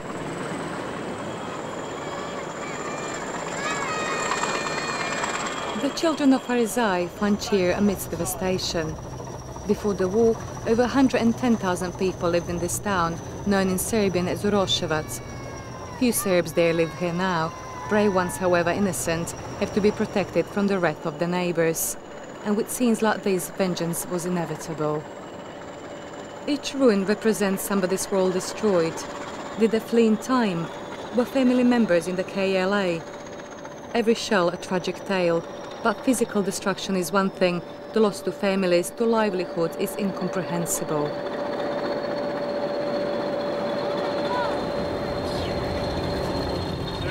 over this crossing. It's 30 k's right for the station. You may not see one of those for oh my god, eh? Soldiers exclaim ancient jalopies, whilst new building work is probably funded by relatives working in Western Europe. How many tractors today, are there? Well, I think they're becoming. Many vehicles had no number plates. They were removed by Serb authorities as the refugees left the country. With no papers and no proof of Yugoslav identity, Milosevic planned to refuse re-entry. When you're so close to get, I mean, sometimes you're quite really close. With the bigger engine as well at the back. This lively town, Kosovo's third largest, is a principal intermediate community on the Skopje to Kosovo-Polje route. The strategic importance of this line ensured priority reopening, as well as it becoming the last to return to civilian operation. KFOR was systematically reactivating Kosovo's 330-kilometre rail network, but with all lines damaged, these were formative days of a very long job.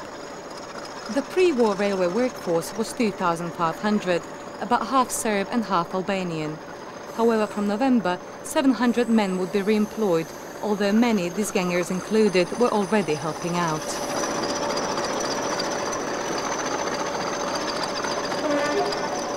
Not so long ago, the station ahead enjoyed 5 return stoppers from Kosovo-Polje, 4 continuing on to Skopje. A railway town from 1874, Carlisle, as it was then, soon grew when Albanian settlers fled Serb genocide around Niš.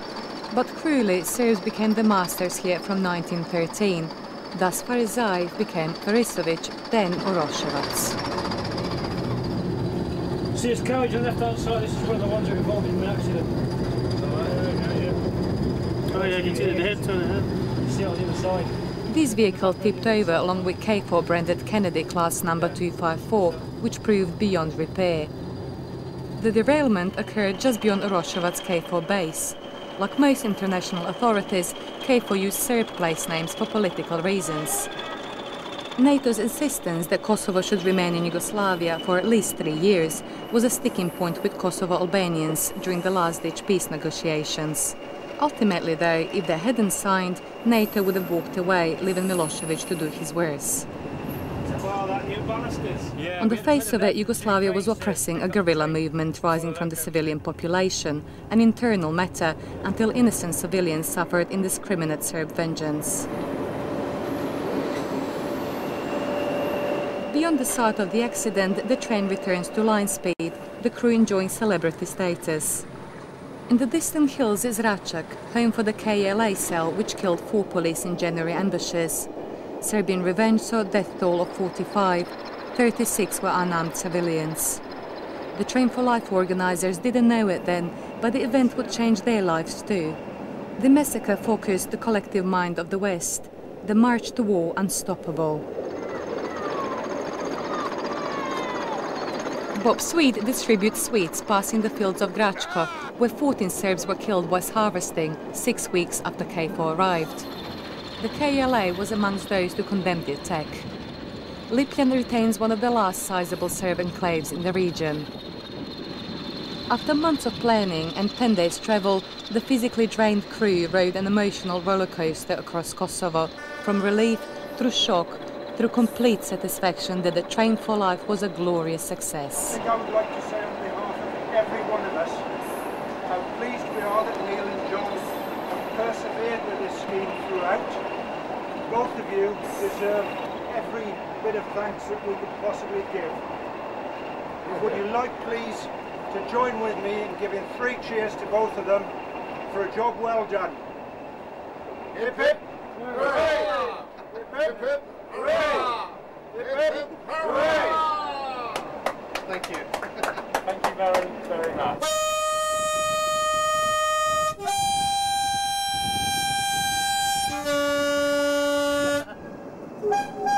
At 1600 on Monday, the 27th of September 1999, the local crew celebrate as the British locomotives arrive at the KFOR military railway operation headquarters to complete the greatest ever rail journey from Britain. The Italian Guards of Teretna Yard Kosovo-Polje watch as the mainline local fleet is doubled. With new resources, the rebuilding of rail-served devastated towns could step up a notch. The blankets and clothes would further help soften the blow of the first post-war winter, and with medical and school equipment, so much more could now be achieved.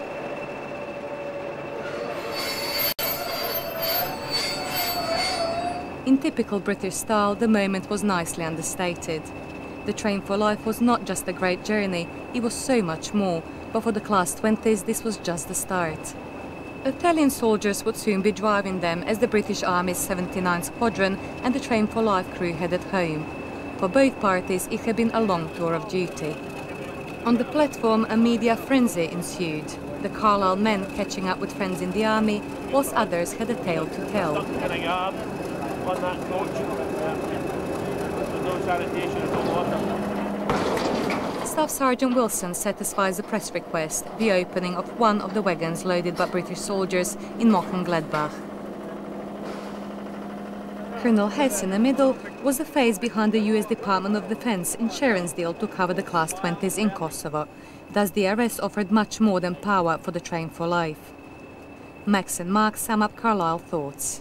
Absolutely excited and enthralled, and we feel it's absolutely super after a long journey, frustrating at times at some of the border crossings, but exhilarated to be here. In Macedonia I was getting a bit worried, spending in excess of 36 hours there, but there's no doubt I knew the train would get here, it was just when. We're absolutely pleased to be here, and we're really pleased that the locomotives are going to make a contribution to the humanitarian aid in the area. We're leaving them here for 12 weeks as a minimum. That's what we've agreed with K4 and Colonel Jackson.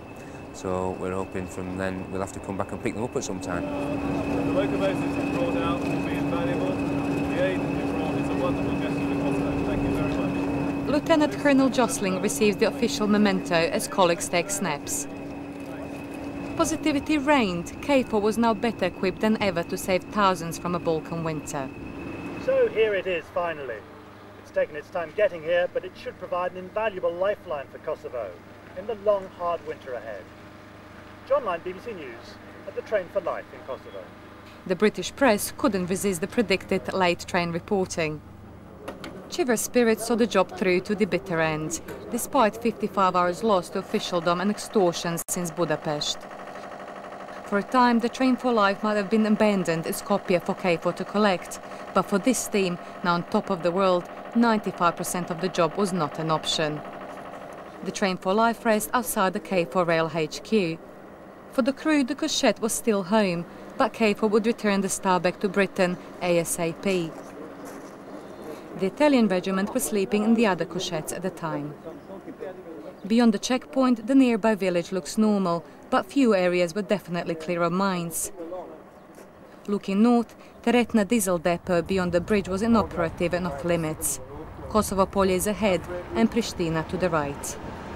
Hereabouts in 1389, Serb-led Christian forces met Ottoman invaders, but despite their retreat, subsequent Serb propaganda has interwoven the Battle of Kosovo into their national identity. Therein lies the problem. The following morning, Britford troops addressed the fallout from the latest Battle of Kosovo near the site of the legendary 14th century battle. The first job was assessing the aid destination of each wagon load, ready for redistribution, starting with the aid collected by the British Army families in Germany. Destinations included UNICEF warehouses, a children's hospital and schools in Kosovo, as well as a Skopje orphanage adopted by British troops. A British Army loco enters the yard from the south as the Irish arrive to begin loading. Over 50 nations formed the KFOR umbrella, the Irish being based in Lithuania. Behind, the Train for Life crew get a welcome cup of tea. The Italians were poor hosts, so this was breakfast.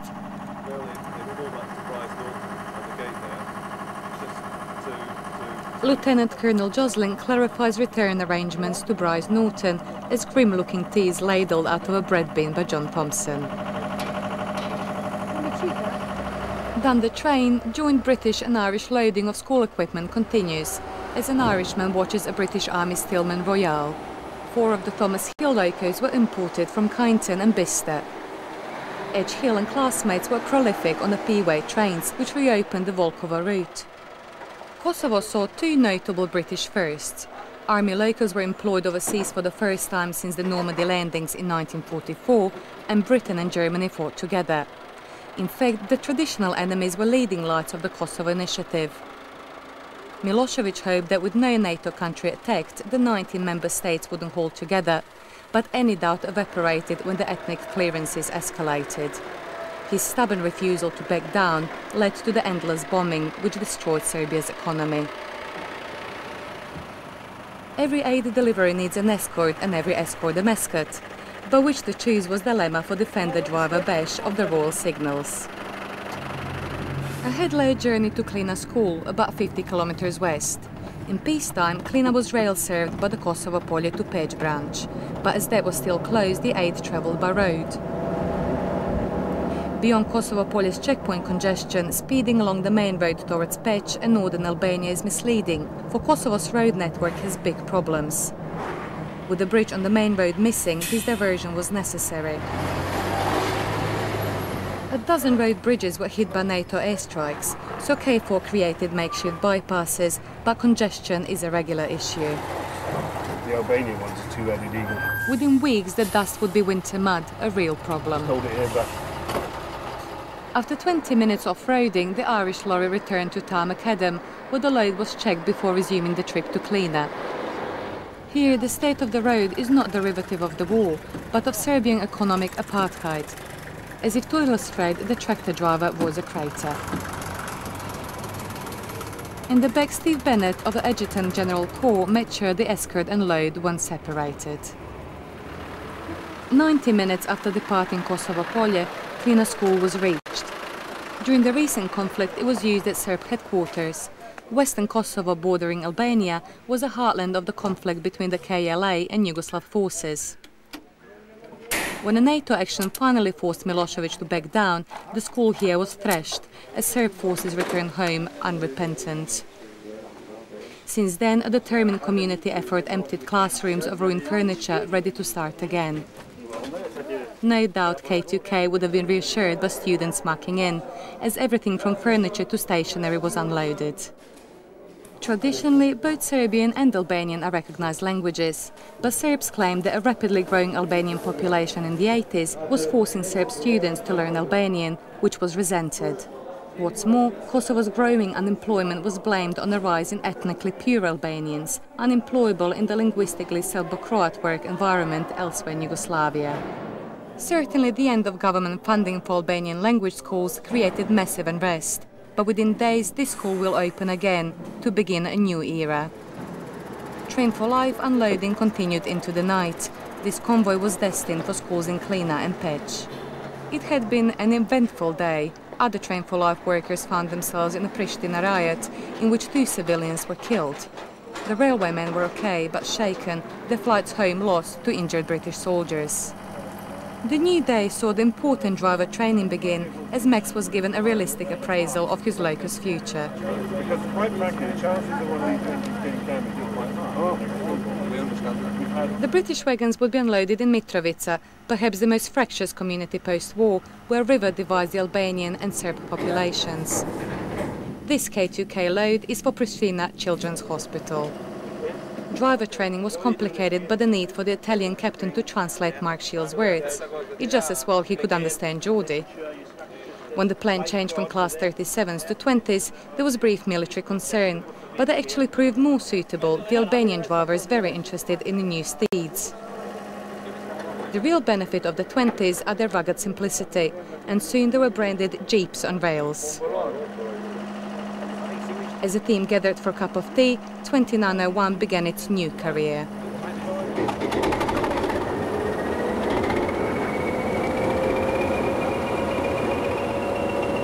Meanwhile, aid delivery proceeded apace, although traffic gridlock on the main road into Pristina meant a long detour to the Children's Hospital via Obilic, about 9 km west of the capital. Just off this road, the lignite mine was yet to be reactivated.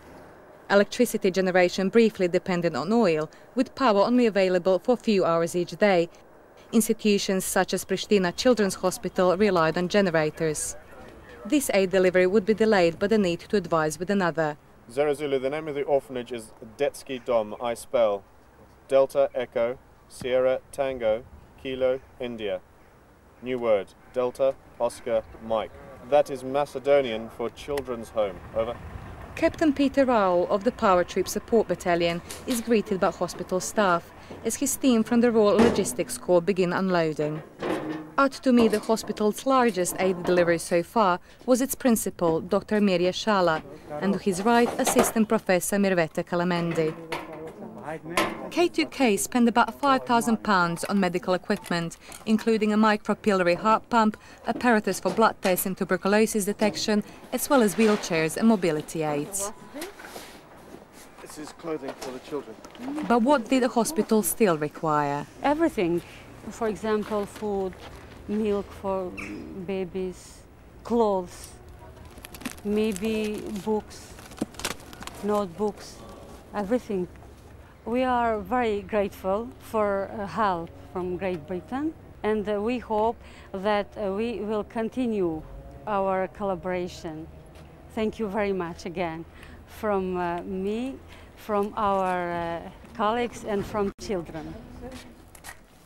The work of Mirveta and her colleagues is hampered by sparse facilities, and what little equipment there is needs replacement thanks to more than a decade of financial starvation by Belgrade. The fresh victims of war are innocent children straying into mined areas, but the wounds of orphans run much deeper. A handful, such as Yulsa, are now residents. But how long will aid continue to feed her? I was in Australia and I noticed that now Kosovo is not very popular on TV, so now it's East Timor and Turkey and everything. But hopefully here will become things better and better every day. The orphans are part of the hospital family, clearly loved by the staff. Captain Rowell and photographer Bob Sweet were treated like ambassadors invited over for coffee. Do you think that the hospital, the equipment and the provisions that you have is now improving? We need. For example, I am a pediatric cardiologist and I know to make a diagnosis with echo, but we have no machine because this machine costs very much. Yes. And we can't afford it. We have no food for children. Within a week, Serbs locked Albanian staff out of this hospital, K4 arbiters in an ongoing, unresolvable feud. By the late afternoon, the final K2K lorry load is passed at Kosovo Polje by a pair of XJZ Class 661s. Number 132 in Peacemaker livery leads 231 in ragged Zajednica Jugoslovenska Železnica colours. K4 resurrected 4 of the General Motors engines. The only other salvageable loco was a Class 641. As for the DRS locos, by the end of the day, all 3 had still in activity. Nano 1 and 3 headed for Skopje with an inspection train, whilst Nano 2 collected this French Leclerc tank during driver training. Generally, heavy trains would be hauled by GMs, but the British locos would make the Pech and Prizren branches their own. Soon, about 40 trains a week would run from here. 3 months of intense activity would see 200,000 tons of winterization materials delivered. The resumption of passenger services was the other mission for the Italian regiment. From December, this station would be the starting point for a multi-ethnic mixed train to Zvečan, just beyond Mitrovica, the first tentative steps to normality. Locals sabotaged the previous renegade Serb service. The escort leads the last K2K delivery. The Derby aid wouldn't head north until the 15th of October, but the Train for Life crew would fly home in the morning. Their achievement was great, but the physical trip paled into insignificance when faced with everyday Kosovo. Perhaps 10,000 Kosovo Albanians were slain in those few months of terror. The worry now is, will the fragile peace only last as long as the peacekeepers stay? The West perceives that blood revenge grips both sides, but civilized society does not tolerate barbarism. Kosovo independence will remain a dream unless ethnic intolerance is sustained. I never felt hateness in my life. I don't understand. What is hateness? How to hate? What is this? Yeah. I don't believe. We are all humans, aren't we? We're all human beings, and it's difficult to see how these things. Somebody has right to live too. Yeah. to create their life. I don't understand. On the 8th of April 2000, 2901, its humanitarian career over, heads north near Newbury before skirting Oxford, en route from Kosovo to home in Carlisle. The three DRS Lakers returned by ship from Thessaloniki to Marchwood Military Port near Southampton. The Class 20s saw 3 months intensive use in Kosovo. They usually worked solo, initially on aid deliveries, but later hauled construction materials to rebuild Kosovo homes. Direct Rail Services MD McJewell was proud of his company's contribution, but tragically, he would never know how much good his locos achieved. On October the 11th, even before the Derby 8 was unloaded, one of Britain's most dynamic railwaymen tragically lost his life in a freak cycling accident in Cornwall.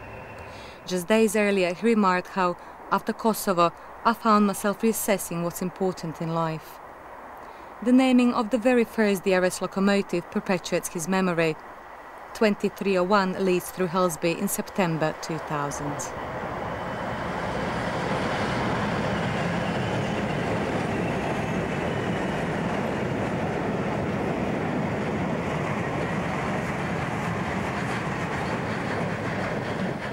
Max Jewell was in a unique position to offer something that really did ease human suffering.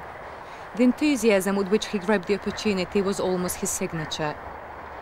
The Train of Events team, through immeasurable toil, found like-minded professional railwaymen to make the inspired Train for Life idea a reality. The British are generous. Assistance was forthcoming for the less fortunate souls of each new fragment of Yugoslavia, as the Milosevic vision of Greater Serbia ripped it apart. Removing Kosovo's autonomy in 1989 began a chain of events that saw the Federal Republic shrink to about 40% of its original size and become perhaps Europe's poorest nation. It is often said that the Yugoslav crisis began in Kosovo and it will end in Kosovo. Only time will tell. It would be ironic if Train for Life 2 was destined for Serbia. Perhaps the last word should go to the man in the hot seat on arrival at Kosovo Polje. It was a privilege and a pleasure to actually get the train over 2,000 miles from Britain to Kosovo to help the unfortunate people here. I think it's great. Proud to be part of the train.